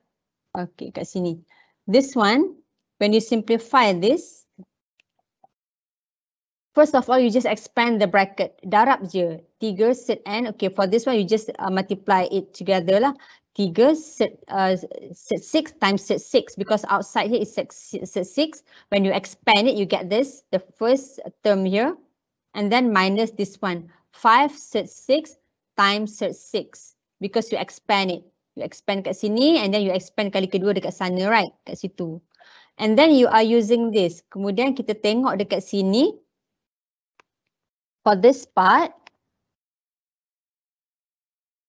Okay. This part you nampak kan? This one. This one adalah surd 6 times surd 6. So take a look at the pop-up here. Whenever you have the surd A times surd A, automatically you akan dapat A. Okay. Kalau kat sini adalah surd 3 times surd 3. So automatically you get inside here only. It is equals to 3. So same goes to this one. Surd 6 times surd 6, you get 6. Surd 6 times surd 6, also you get 6. So kedarab sahaja kat sini. 3 darab dengan 6, which is 18 minus 5 darab 6 adalah 30. And you get the answer is negative 12. So kenapa smart tips? Kenapa surd A darab surd A is equals to A? This is explain why it is A. Okay, remember kat sini kalau surd ni is actually kalau kita tukar kepada fractional indices, this is kita panggil sebagai fractional indices. Ya, akan jadi A power of 1 over 2. This one also A power of 1 over 2. What we did is kita tambah because of kita gunakan multiplication rule here. So tambah dia akan jadi 1. Nampak tak? So this is tips there. Why it come out like this. Okay. So now this one pula. Yang B tu pula. For part B. Here kita nampak. Ada 2 bracket expanding the bracket. Okay. This is expanding bracket. Macam ni lah kita belajar kan. Macam ni kita belajar expanding the bracket. Multiply this with this one. 9 darab 3. Yang ini pun darab dengan kat sini. So that's why you dapat 9 darab 3 adalah 27. 9 darab dengan 5 adalah negative 45, negative 5 here. So the next step is here pula. Kita darabkan kat sini. And then another one is darab kat situ pula kan. So 5 darab 3 you dapat 15. And 5 times negative 5 you get negative 25. 4 semua tu. Why 4? Because of surd 4 times surd 4. You get 4 here. Okay. Now this part pula. Nampak tak yang ini? The one that I combine here, this is a like term. Like term, remember kita gunakan yang tadi tu. yang addition and subtraction punya law tu. So 4, kita combine them. Negative 14 plus 15, set 4. For this part, definitely 100 lah, minus 100. And then this one 27. So this negative 100 and 27, we can combine them together.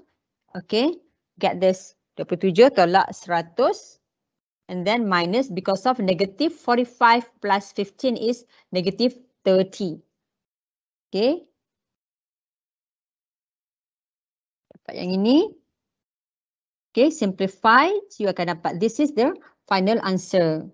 Okay, this is how you simplify the cert one off. Apa yang penting adalah penggunaan yang ini, the smart tips je. Also this one.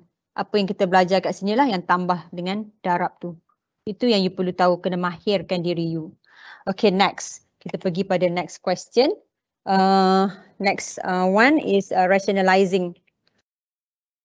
Rationalizing the denominators for expression involving cert. Apa maksud rationalizing? Macam ni ya, benda yang mudah sekali. Kalau kita ada fraction whereby the denominator tu ada cert. So kalau kita ada fraction whereby the denominator tu ada cert. So kita tak nak denominator tu ada cert. Contoh macam A over cert B. So kita tak nak ni. Tak nak bawah tu ada cert. So kita kena buat apa? Kita kena rationalizing it, denominators tu. So kita mesti bawah kita tak nak ada cert. Itu aja sebenarnya apa yang kita nak tahu kat sini. So ada 3 benda kat sini. The first one, kalau dia bentuk dia macam ini, tak ada plus minus, kita multiply, kita panggil dia sebagai conjugate. Multiply the numerator and denominator of this one, the fraction ni, with the conjugate yang ini. Ni conjugate dia yang ini. Nama dia conjugate. Kita multiply dia dengan dia punya conjugate pasangan dia. Tapi dia panggil conjugate kat sini. So kalau you ada this time or this form whereby dia punya denominator tu plus kat sini ada it's quite complicated here. Kat sini ada plus. So dia punya conjugate will be minus. Okay. The same number here, the same value. But the difference is the sign here. Satu plus, satu minus. And vice versa. Kalau yang kat sini minus, so the conjugate will be plus. So kita tengok dia punya ringkasan. Kalau cert dia adalah M cert A. So kalau in this part lah, there is no plus minus here. The conjugate also akan jadi benda yang sama. So kalau cert dia adalah plus sini. Yang whereby the value here is same. M cert A. And then this one also M cert A, tapi the difference is only for the sign here, plus minus. Same goes to this one, versa.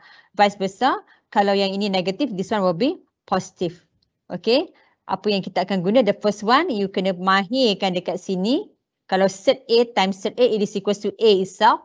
And then this one adalah yang inilah. Kalau A, you just A, you can see clearly kat sini kalau A dengan B ni sama kan. Yang beza cuma plus minus ini saja. So automatically you just square A here and this one will become B. Just remember this only. So A square minus set B square, so you get B. So this is, you have to use this a lot. You akan guna benda ni banyak kali. So kita pergi pada example dia. Simplify the following. 5 set 3. 5 set 3 yang ini yang tadi yang kita nampakkan yang pertama tu kan. So 5 set 3 ni kita kena darab. Dia punya conjugate adalah the blue one. You just multiply the numerator dengan denominator dengan conjugate dia. So set 3. So this one 5 darab dengan set 3 you akan dapat multiply with the conjugate cert. So this part, set part ni you get 3. So this one you akan dapat 5 set 3 over 3 because this one when you multiply it together you get 3. So this one, this is the simplest form that you can write it. Okay, itu yang pertama. Yang kedua, we go to B, question B. Remember this one, dia punya bawah tu denominator you have set here.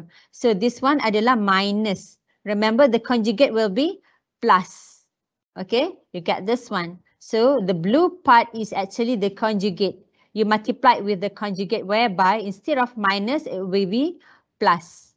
Okay, and then kita darab macam biasalah kat sini we just expand it. 7 times 2, 14. 7 times set 5 it is set 5. So you get this 2 power of 5, it is 2 square minus 5. 4 minus 5, you get this -1. Okay. Do not give your answer this one. Ni tak habis lagi ni. Kita kena bagi the teringkas one. You get the final answer will be -14 minus 7 set 5. Okay, this is the final answer. Do not give your answer because of this one kan kita boleh simplify lagi. Okay, now how about this one? Kalau kita ada plus pula. Kalau ada tambah, so you akan dapat, you have to multiply with their conjugate which is negative. Tolak kat situ. So, and then kita simplify, kita darab, you akan dapat this one, you have to multiply each element here dengan kat sana. So you akan dapat this one, this part, set 3. Set 3 darab dengan set 3. Remember, kita gunakan this part kan? So you akan dapat 3 tolak 2 which is 1. So final answer you akan dapat 6 minus set 2. This one because why kita gunakan this one kan kita combine kan? Kan kita gunakan yang ini, hukum ni combine them. So 3 darab 2 combine in one half, so you akan dapat 6. So 6 minus 2 to the power of 2 set 6, sorry. Okay. Now next, kita pergi pada this one, rationalize this part. Okay, yang ini ada denominator and simplify. So akan dapat macam ini, you simplify this, 3. And then this, the conjugate here adalah, this one is minus, set dia. And then you just multiply with the conjugate which is plus here. Okay. And kita pun multiply dia dekat atas tu, you just expand it. Okay, you akan dapat multiply with the conjugate set. So you akan dapat kat sini because of 5 times 3 times 5 it is 15. And then 3 times set 5 you akan dapat 3 set 5. And 5 set times set 2 here, you akan dapat 5 set 2. And this one, another one is 2 darab dengan set 2 times set 5. This one you can combine later on. So you akan dapat this one. So this is the final answer. Apa kita gunakan apa kat sini? This one yang 10 ni because we are using this one. Formula yang di sini kan, kalau set 2 ni kita boleh combine. For this part tak boleh nak buat apa-apa dah. Because they are unlike term, you cannot combine them. This is the simplest form that you can get.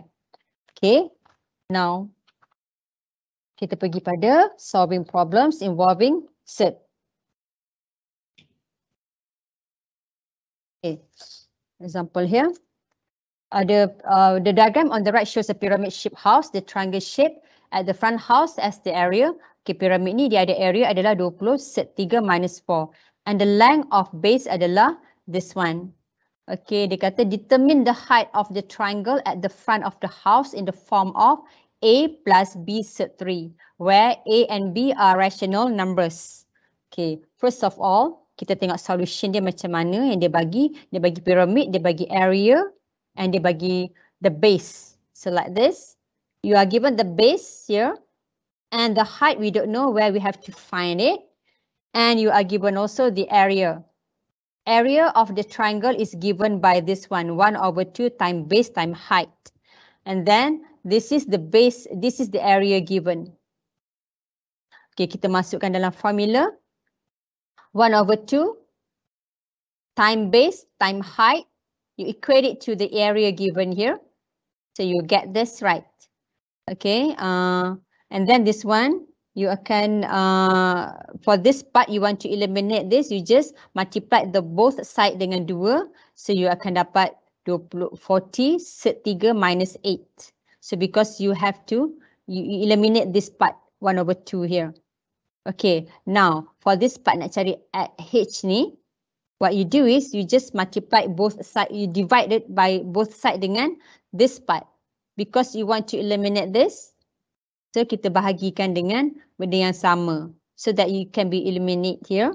So ini pun sama juga. Automatically you akan tinggal H saja, right?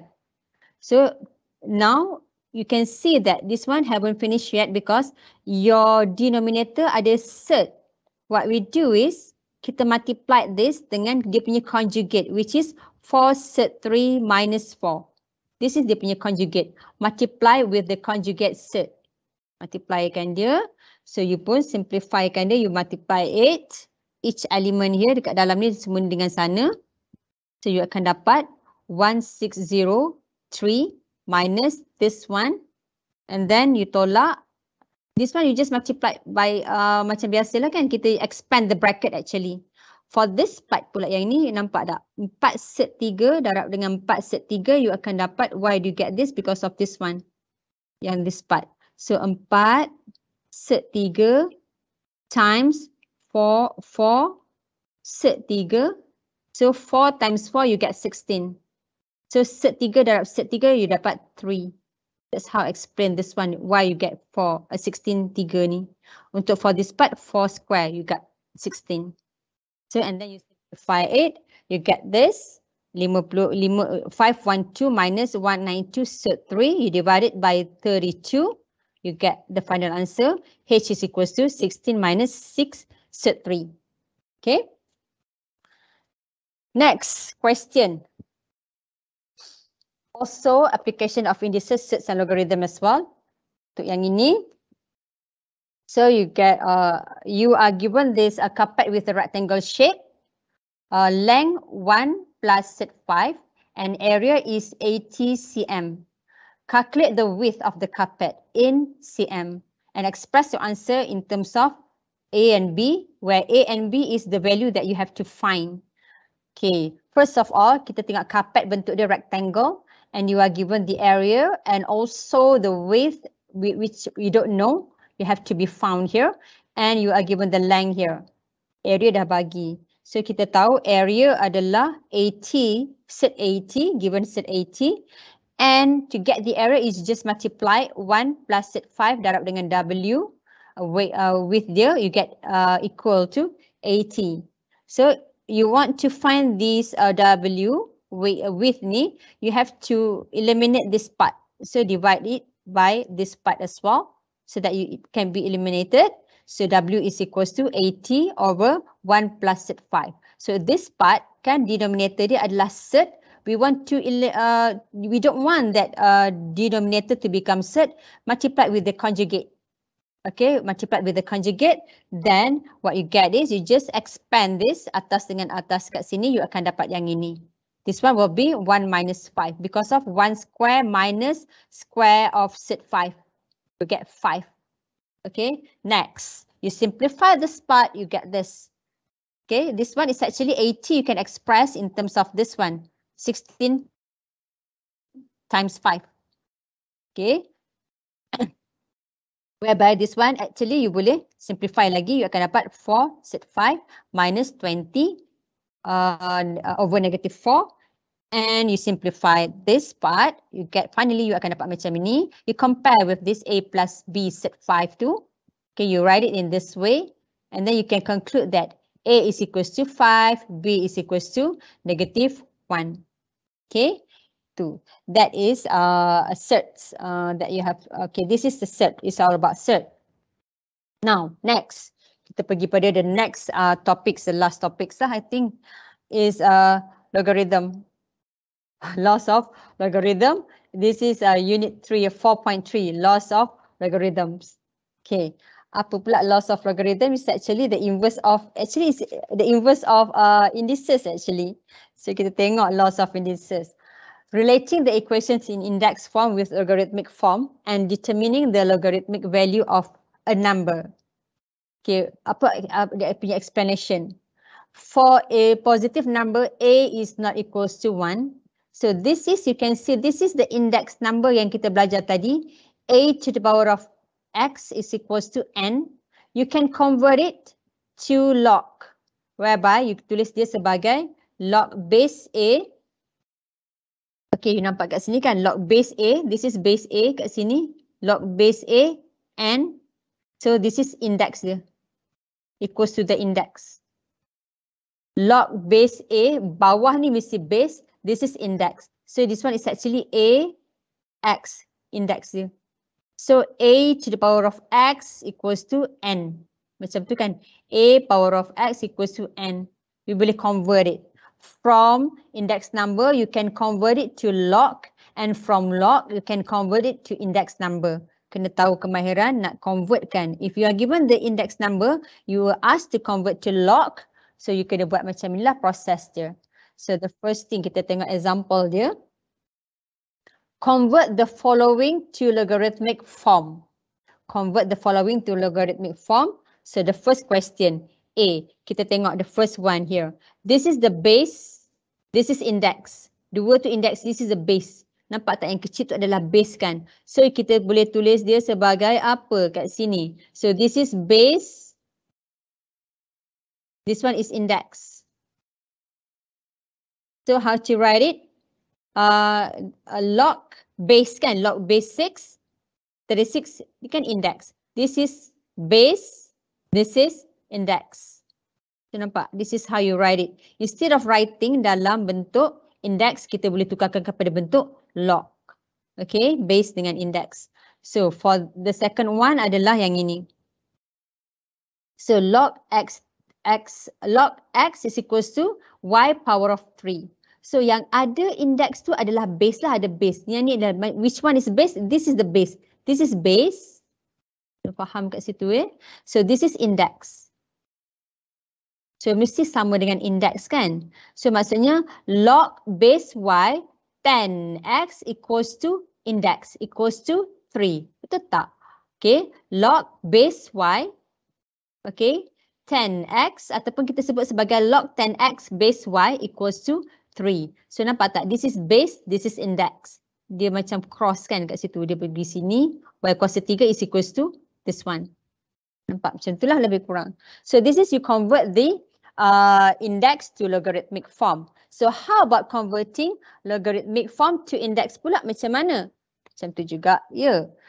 Convert the following to index. Ni dia bagi yang ni pula. Remember nampak tak yang ini kita bagi tahu tu kan? Bulatkan. This is base. This is index. So 8 kuasa 2 sama juga 64 lah. Macam tu je. So you akan dapat 8 power of 2 equals to 64.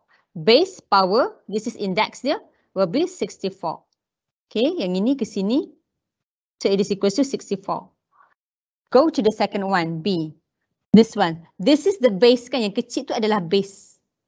Log 1 over 1000. Base 10 equals to negative 3. So this is index. So you akan dapat apa? 10 to the power of negative 3, it is equals to 1 over 1000. This is how you convert the index to log or log to index. Okay. Kita pergi pula relating dia. Kita kena tahu nak convert dia. Kita baru nak convert, nak simplify dahulu. Okay, 19. Convert 2 to the power 2 equals to 5 power of m. Convert this.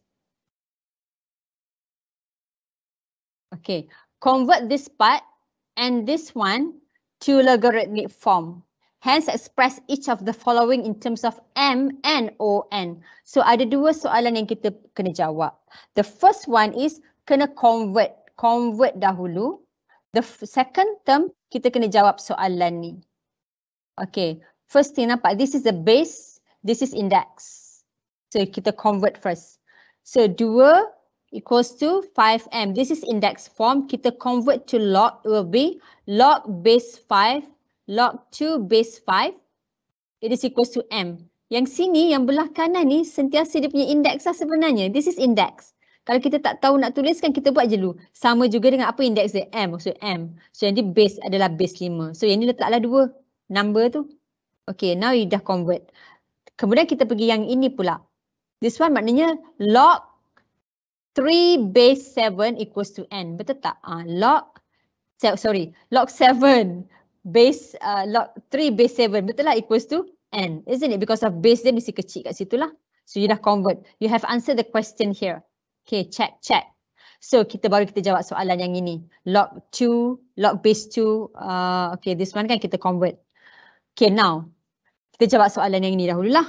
So log 2 base 5. Ada tak log 2 base 5 here? Ada kan, which is m. This is m. Okay. This part pula, remember kita dah belajar ni log n is equals to 1 sebenarnya. This is 1. And this part pula, log base 5 1 is equals to 0 actually. This one because of 5 power of Remember this one, 5 power of something equals to 1. It is 0. Okay, this part is 0. This one adalah 1. Log base n is 1. Log base n kalau 1 je kat sini, equals to mesti 0 jawapan dia. Apa saja base kat sini. Gitu dan kan. So now kita dapatlah kat sini. So kita tulis M tambah 1 tolak kosong. Because this is 1, this is kosong. So you akan dapat, tak payahlah tulis kosong tu. Kita akan dapat M is plus 1. The answer. Kita pergi the second one pula. This is slightly direct question saja. Log base 73, which is what? N. And this one adalah log 2 base 5 adalah M minus 10. So dapat macam tu je. This is direct questions only. As long as you know how to convert this one first, definitely you can answer this one. Okay. Now, kita pergi pada, nak pergi tengok dia punya laws of logarithm pula. Okay. Laws of logarithm. Inilah notes yang tu kenapa dia kosong kat sini lah. Since A power of 1 adalah A, so that's why dia dapat 1. Ni explain why ini adalah 1. This one explain why ini adalah kosong. Because A kuasa kosong, ini kita dah proof tadi kan 1. So meaning that log base 1A is equals to 0. Explain here. Next, kita pergi pada proving product law. Okay, product law kat sini. We have 3 laws of logarithm. Okay, first law, second law, third law.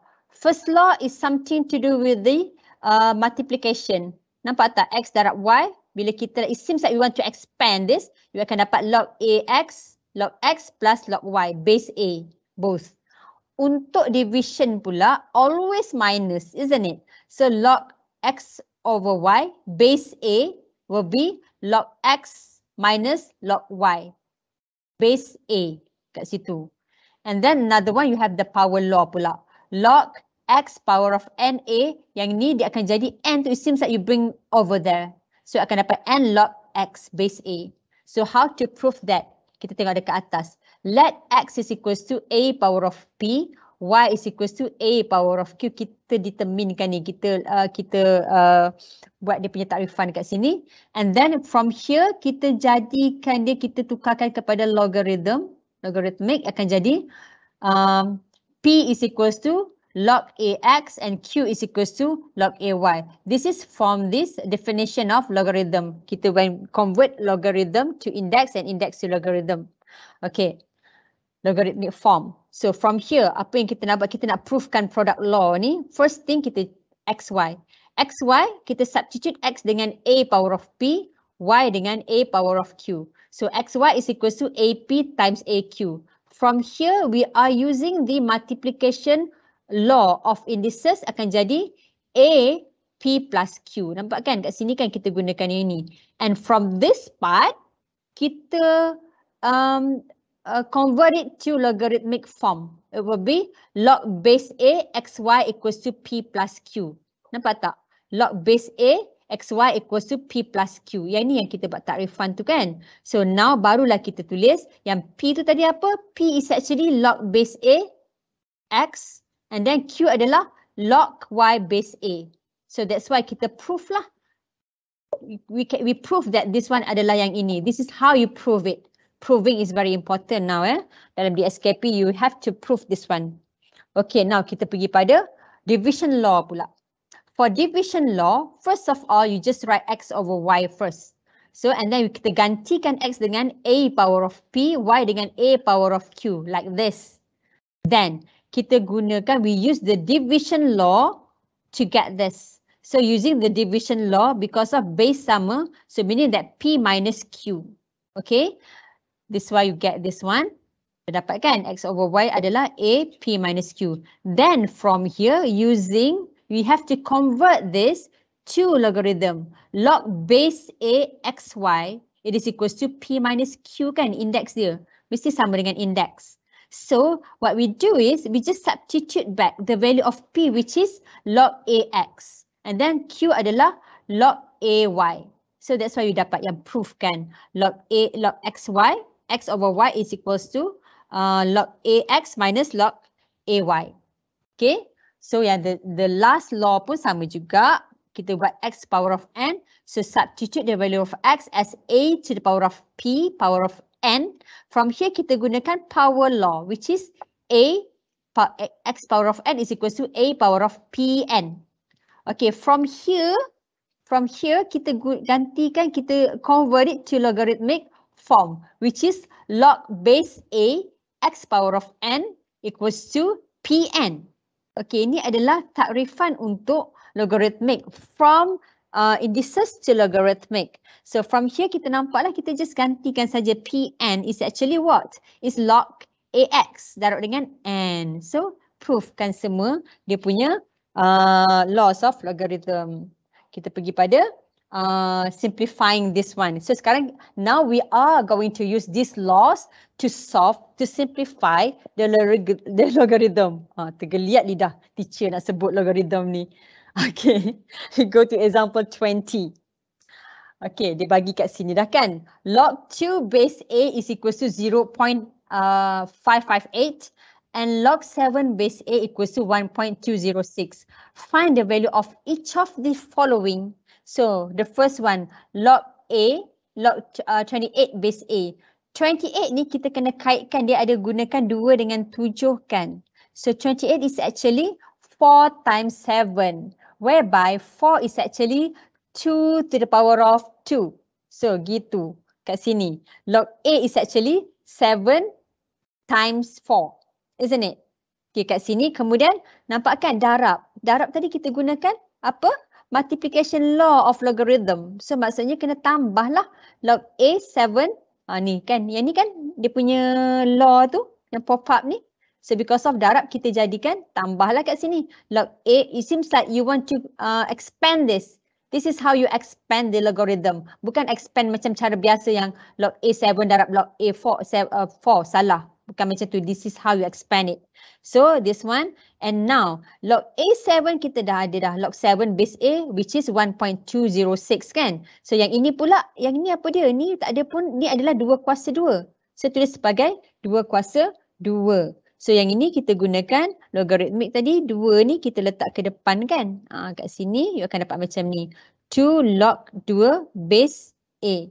Okay, because of we are using the power law here. So baru kita gantikan, masukkan nilai, yang ni adalah 0.558. So selesaikan, you akan dapat 2.322. Okay, kita pergi pada the second law. Ni melibatkan division law. Nampaklah obviously, isn't it? Ni senang je. So log 2 over 7A. Okay, ni kita gunakan apa? Kita gunakan definitely division law kat sini kan ni. Kita guna, this is the division law, the blue one tu. So kita just minus lah log 2A minus log 7 base A. So gantikan saja nilai-nilai ke atas tu. You get this one 0.558 minus 1.206. You get the value of negative 0.68648. Next, the last one. Kita bukan last question, so last untuk yang ni. So log Surds 7 order 3, okay, base A. So yang ini kita tukarkan dalam bentuk fractional indices. Okay, this one bukan, ni tak boleh nak selesai lagi. Tukarkan dalam bentuk fractional indices kan, which is 1 over 3. Tadi kita dah terangkan sikit kan fractional indices tu. So from here yang ini kita gunakan power law, letak ke depan tu, macam kita letak ke depan tu. So you akan dapat yang ni lah, 1 over 3 log 7 base A, whereby yang ini kita tahu value 1 over 3 darab dengan 1.206. Simplify it, you get 0.402. Okay, senang kan? Now next, kita pergi to the next question. Example 21. Express the following as single logarithms. It is very important for us, very crucial for us to change to express the log in single logarithm, sebab kita nak, whenever we want to solve something, kita kena solve the logarithm, normally kita akan jadikan dia single logarithms, right? So for instance, the first thing that you should check is the base of the logarithms tu. Kalau sama semua kan, ni tambah melibatkan darab, this one melibatkan bahagi. So what you do is, this one You write it first. Okay. And then kita nampak base sama. Kalau tambah maksudnya darab. 5 darab dengan 8. And then tolak maksudnya bahagi dengan 4. So you akan dapat macam ni lah. Because of darab ini senang je because base dia sama, right? So 5 times 8 divide by 4. Because why? We are using this law.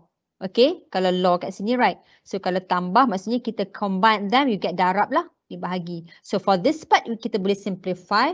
You get 40 over 4. Which is log log 10 base m. Okay, ini simple je. Okay, for this part pula. Now kita pergi pada second questions. 1 over 2 log 4 log x base 4 and then tambah 2 tolak dengan 3 log y base 4. Kat sini kita check. Okay, ni ada log, ni pun ada log. Tapi this part tak ada log kan? Okay, bila tak ada log, kita kena make sure semua ada log. So, apa yang kita perlu buat, yang kita ingat, kalau ingat tak yang log base n? Do you remember this yang ni? Kalau log base base A it is equals to 1. Ini kita akan gunakan benda ni. So, it could be any base here actually. Any base. Okay. So, apa yang kita buat kat sini adalah kita darabkan, kita logkan yang itu. Bukan kita logkan, kita darabkan dengan apa? Kita buat macam ni. So, this one kita gunakan power law. Kita naikkan dia dekat atas. So, that dia akan jadi single macam ni. Log x power of 1 over 2 base 4. For this part yang the blue one ni, this one is actually nilai dia 1. Tapi teacher just letakkan kat sini because kita nak combine them. So, each element should have log. So, this one is actually 1.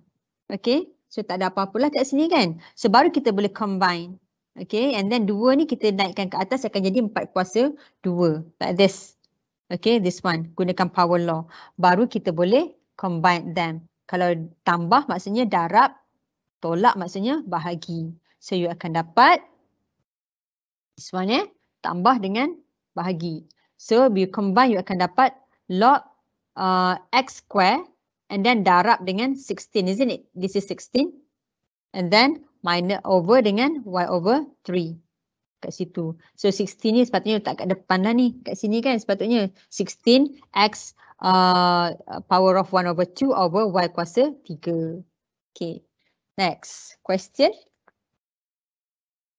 Again, kita still guna laws juga ya. Nak simplify dahulu. Ni semua simplify je dahulu. Ada lagi ni. Okay, given log A, log 5 base A equals to P, log 3 base A equals to Q. Express each the following in terms of P and Q. Okay, first of all yang ini, 5 dengan 3. Basic dia kan maksudnya 5 darab 3. Okay, apa yang kita buat kat sini, first thing adalah, this one 15 is actually 5 darab 3 kan kat sini. Ataupun 3 darab 5. So this one is actually because we want to use this information to get the P and Q. So kita tulis sebagai log 3 darab 5 base A. So because this one later on kita akan gunakan multiplication law dia. Kat sini darab maksudnya kita akan pisah, kita akan expand dia akan jadi log base log 3 tambah log 5 base A. So this one is actually Q, this one is P. So dah answer lah in terms of P and Q. Okay. Now kita pergi yang ni pula. 0.6 fraction. 0.6 ni is actually 3 bahagi 5 kan kat sini. Right, isn't it? Log base A. So 3 bahagi 5 darab dengan A. Obviously kita akan gunakan this one mencerminkan multiplication rule. Yang sinilah sama dengan kat sini. So apa yang you buat adalah tambahlah log A yang ini tambah dengan log AA. Log base A, A. This one kita dah tahu kan, dah boleh tahu dah apa benda ni kat sini ni. Okay, nampak kan ni adalah 1 ni. Okay, apa yang kita buat. Tapi yang ini adalah melibatkan lagi satu law which is division law. So, dapat yang inilah. Log base log 3 minus log 5 and then plus 1 because of this one 1 ni minus, right? So baru kita gantikanlah log P itu adalah log 3 adalah Q minus P plus 1. So nampak you dah express dalam bentuk Q and P for both questions here. Okay, next questions. Okay, yang ni adalah change the base. Changing the base. Okay, change the base tu macam ni ya. Okay, let's say we want to change the base kat sini. Kalau log A, this is base A, B, you want to change to base C, akan jadi log C, sini base C, yang ni adalah B over log A, where the, ni kan yang ni B, yang ini akan jadi A. So log B over log A, any base that you prefer kat sini. Okay, itu yang kita akan gunakan. You can change the base, the base of log to any base, depends so much on questions. Okay, the first one dia bagi kat sini, given that log 2 base 3 is equals to T, express each of the following in terms of T. So sekarang kita mesti menggunakan log base T. Soalan log base 3. Soalan pertama, soalan ni dia menggunakan base 2 kan? So bila dia gunakan base 2, kita tulis dahulu soalan dia. So you kena gunakan base 3. You change the base, it will be this one. So log base 3 kan 9 over 2. Base dah bertukar. Okay, 9. Because of this one is 9, this one is 2. Itu je clue dia. Okay, from here, this one adalah base 3 kan? This is 3. You can express this in terms of 3. Base 3 kuasa 2. So like this. Okay. And then from here kita akan gunakan kuasa tu, power rule tu, power law tu, change the base to base 3 here. This one. And then for this part kita dah tahu dah jawapan dia kan, which is log 2 base 3 adalah T here. Kita nak tukarkan kepada bentuk T. So you akan dapat kat sini like this because of kita gunakan log ni. This one yang log base 3 ni akan jadi 1. And yang ni akan jadi 2. 2 darab 1 adalah 2. So you akan dapat answer is 2 over T. Okay. Now kita pergi the second one.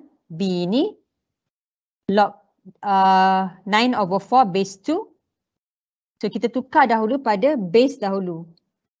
Okay. First of all, this one melibatkan bahagi kan. So kita tolak log 9 minus log 4. Base 2. Next step, kita tukarkan kepada base 3. So it will be log 9 base 3 over log 2 base 3. And then minus dengan this part pula. Log 4 base 3 over log 4 base 2. This part yang bawah denominator ni dah tahu dah, which is T. For this part, yang 9 ni kita tukarkan kepada 3 kuasa 2. Change to base 3. So you akan dapat macam ni lah.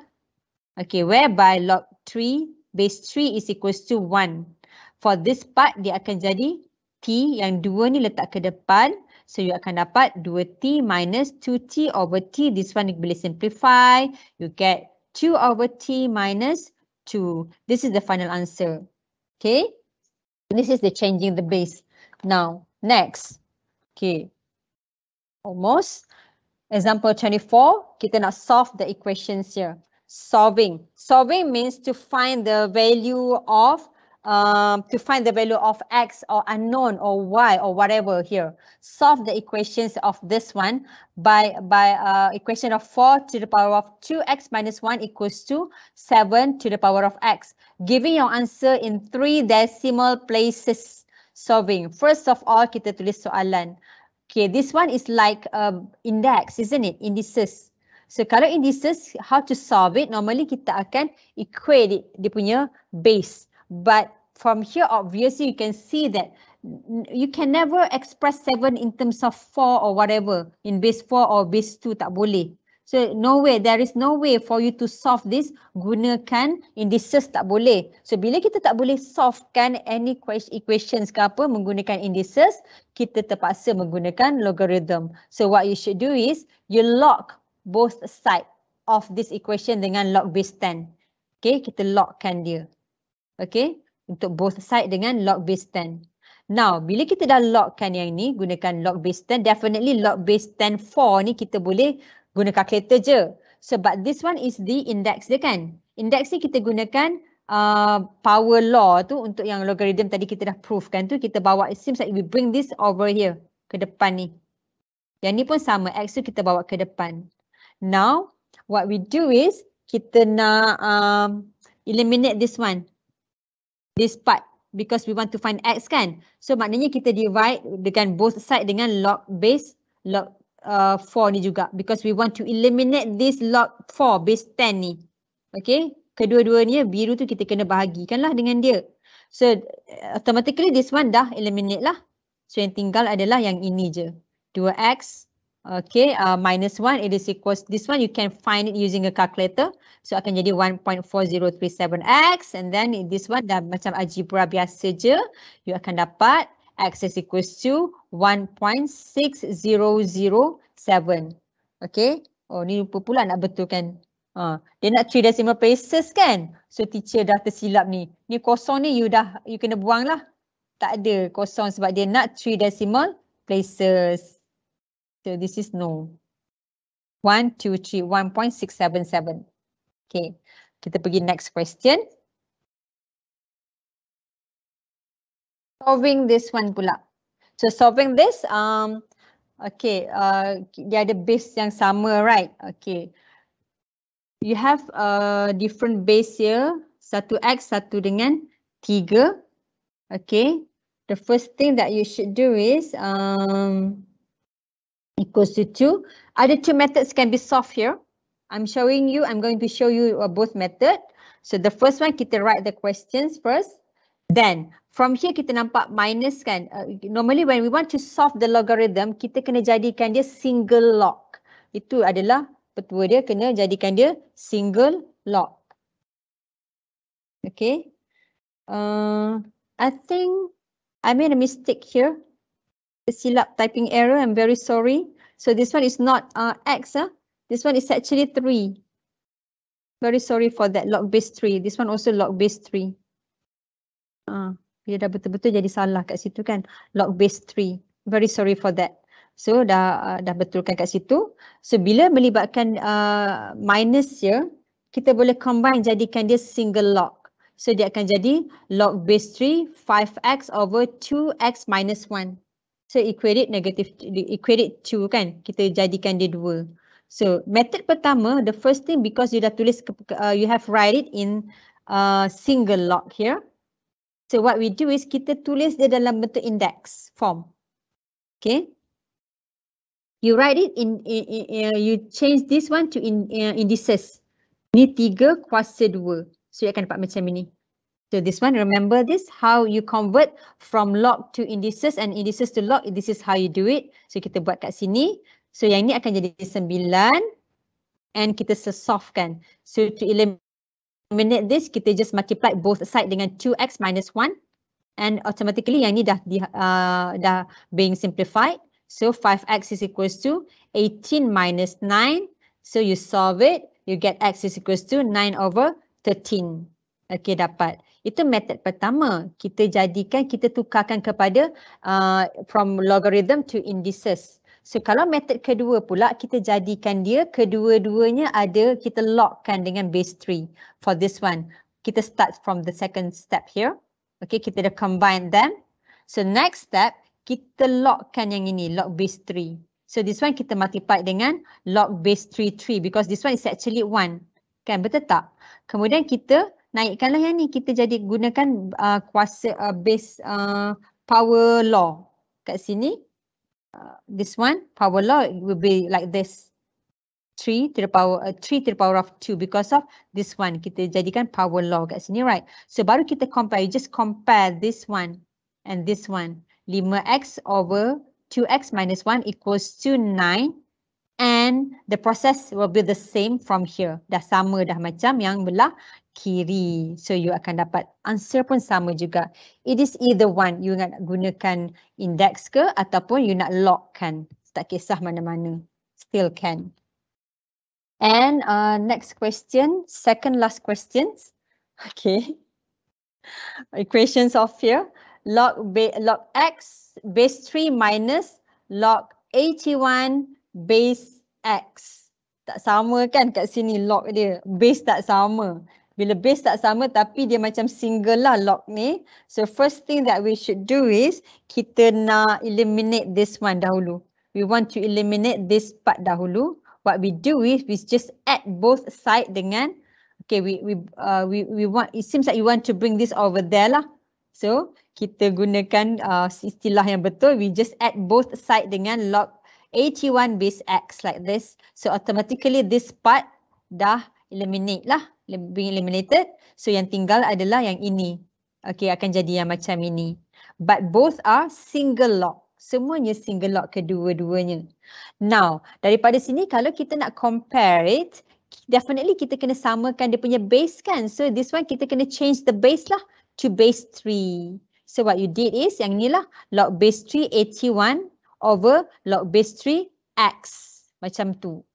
So lepas kita samakan kat situ, kita change the base. So automatically this one, kita nampak kita nak hilangkan fraction, kita darab dengan kedua-duanya dengan, okay, this one I'm changing the base. So this is how I'm changing the base here. So for this one, you want to eliminate this part, yang denominator, kita multiply with the denominator itself. So like this. Automatically this one being simplified, ke atas ni akan jadi darab kat sini. So this one is actually log x square. You akan dapat log x square kat sini. Nampak tak? Dia square. Dia bukannya log x square. Okay, dia tak sama just to remind you. This one. Log x, log base 3 x square is not equals to log base 3x. You squarekan both ni. Tak sama. It's not equal. This one is actually yang inilah ni square. So now this one kita nak normally kan kita this one is actually 4 isn't it? This one 1. Nilai dia adalah 1. So this one 4 ni kita gunakan the third law, kita letak ke depan akan jadi 4 lah macam ini. This one. Okay. Kita nampak dia kuasa 2 kan. So teacher gunakan cara yang mudah untuk awak. So yang because of we want to eliminate the power here, kita setkan, kita square rootkan both side. Kita kuasa 2 kan. Square rootkan both side. So you akan jadi yang inilah. Log 3, log x base 3 will be set 4. Okay. From here kita tahu bila set 4, square root of 4, you are going to have two values which is 2 and negative 2. Okay. Daripada sini baru kita dapat selesaikan, kita ambil yang ni dahulu negative 2. This one kita tukar yang ini dalam bentuk index. You tukar pada bentuk index akan jadi 3, x equals to 3, base this is index isn't it? So 3 kuasa negative 2. Tukar pada index, you get 1 over 9 for first answer. The second answer, we equate it to 2 pula. Log x base 3 equals to 2. And from here, kita tukarkan kepada index form. You akan dapat x is equals to 3 kuasa 2, which is 9. So you're going to have two values here. So tengok kat sini lah. Okay, this is the answer. And the final questions. Example 27, okay, is a kind of applications in Surds algorithm semua ni. Okay, it's about company saving n years. Is a company saving after n years is 2000, and you are given this formula. Okay, in bracket 1 plus 0.07 power of n. Determine the minimum number of years for their saving to exceed 4,000. So first of all kita tengok, this is the formula to find the company's saving, which is 2,000 times 1 plus 0.07 power of n. Okay, kemudian ada perkataan exceed 4,000 kan. Kalau ada perkataan exceed 4,000 maksudnya after n years, company's saving more than, exceed adalah more than 4,000. So, and this one is, we are talking about the company's saving, we are talking about the formula. So, you just substitute the formula into this explanation here. You get this lah, 2,000, you just substitute the formula here, it is greater than 4,000. From here, we want to eliminate this 2,000, so you just divide it both sides dengan 2,000. So, automatically ni dah simplified, being simplified. So you get this one akan dapat nilai dia 2 kan kat sini, right? So 1 plus 0.07 power of n greater than 2. So this one definitely kita tak boleh nak solve kan gunakan indices. So what you should do, you logkan both side, left hand side dengan right hand side, kita logkan jadikan macam ini. Log juga kan base 2. Okay, this part bila ada log ni n tu, this part n tu kita gunakan law, the third law. N bawa ke depan ni kan dapat menjadi macam ini. Okay, this one definitely kita boleh cari guna calculator, this one as well. So to eliminate this, kita multiply both side dengan log base 10, 1 plus 0.07 like this. Kita nak eliminate this part, kita nak express n saja. Jadikan n as a subject. So this one you get this lah. So you gunakan this one dah tak ada dah. Tinggal yang ini gunakan calculator, you get the value of this one. So 10 is greater than 10. N is greater than 10.2448. Okay, they're not number of years. So number of years is this referring to the integers. So what is the integers after 10.28? The smallest number of integers which is greater than 10.2448 kan? Definitely lah ada banyak nombor kan kalau greater than 10 tu 11, 12, 13 tapi dia tak ada smallest, the minimum. So it is lepas 10 adalah nombor 11. So number of years will be 11. So this is all that kita sempat terkejar-kejar kan. It's quite fast juga. I'm very sorry for that. So this is basically what we have learned before. Kita just nak recap balik, nak recall balik, nak refresh balik. So apa yang kita dah buat hari ini adalah this one. Kita dah belajar summary of chapter 4. Overall kita belajar indices, we learn about laws of indices kat sini. So kita dah belajar laws of indices. Basically it's about the revision untuk form 3. All of these laws kita tambah dengan sedikit problem solving, and we learn about surds in this one to rationalize it. We learn about conjugate, and we learn about the things irrational and irrational untuk dalam surds ni. And we learn about logarithms, we learn about dia punya laws of logarithm. And also you convert from logarithm to indices and indices to logarithm. Basically this is what we have learned. And also changing the base of log. Okay, kenapa kita perlu belajar ni is very important, very crucial for you to master this one. Why? Because of this one dia selalu ada dalam kebanyakan topics dalam additional maths. Indices, for instance, you can find it in geometric progression, you can find it in simultaneous equation, or also linear law. Surds, you can find it in trigonometry, coordinate geometry, vector, and also calculus. Kita akan jumpa benda-benda ni, surds ni dalam these topics. And also logarithms. Always kita jumpa dalam geometric progression and linear law. Linear law is one of the topic that you have to score 10, perfect 10 ya. And then in order for you to score linear law ni perfect 10, you have to really master logarithm and indices. Sebab dia banyak guna logarithm, indices and also sometimes surds. So it's very important for you to understand this, to really master these topics. So teacher rasa itu saja yang sempat teacher share dengan you. Kita sempat belajar apa yang refresh balik. Okay, apa yang silap, apa yang kurang tu teacher minta maaf, definitely akan ada yang tersilap, ada yang terkurang, minta maaf ya. Itu je sempat hanya 2 jam saja yang sempat kita bersama, yang sempat teacher share dengan you. InsyaAllah you dapat manfaat sikit daripada apa yang teacher dapat, yang teacher share ni.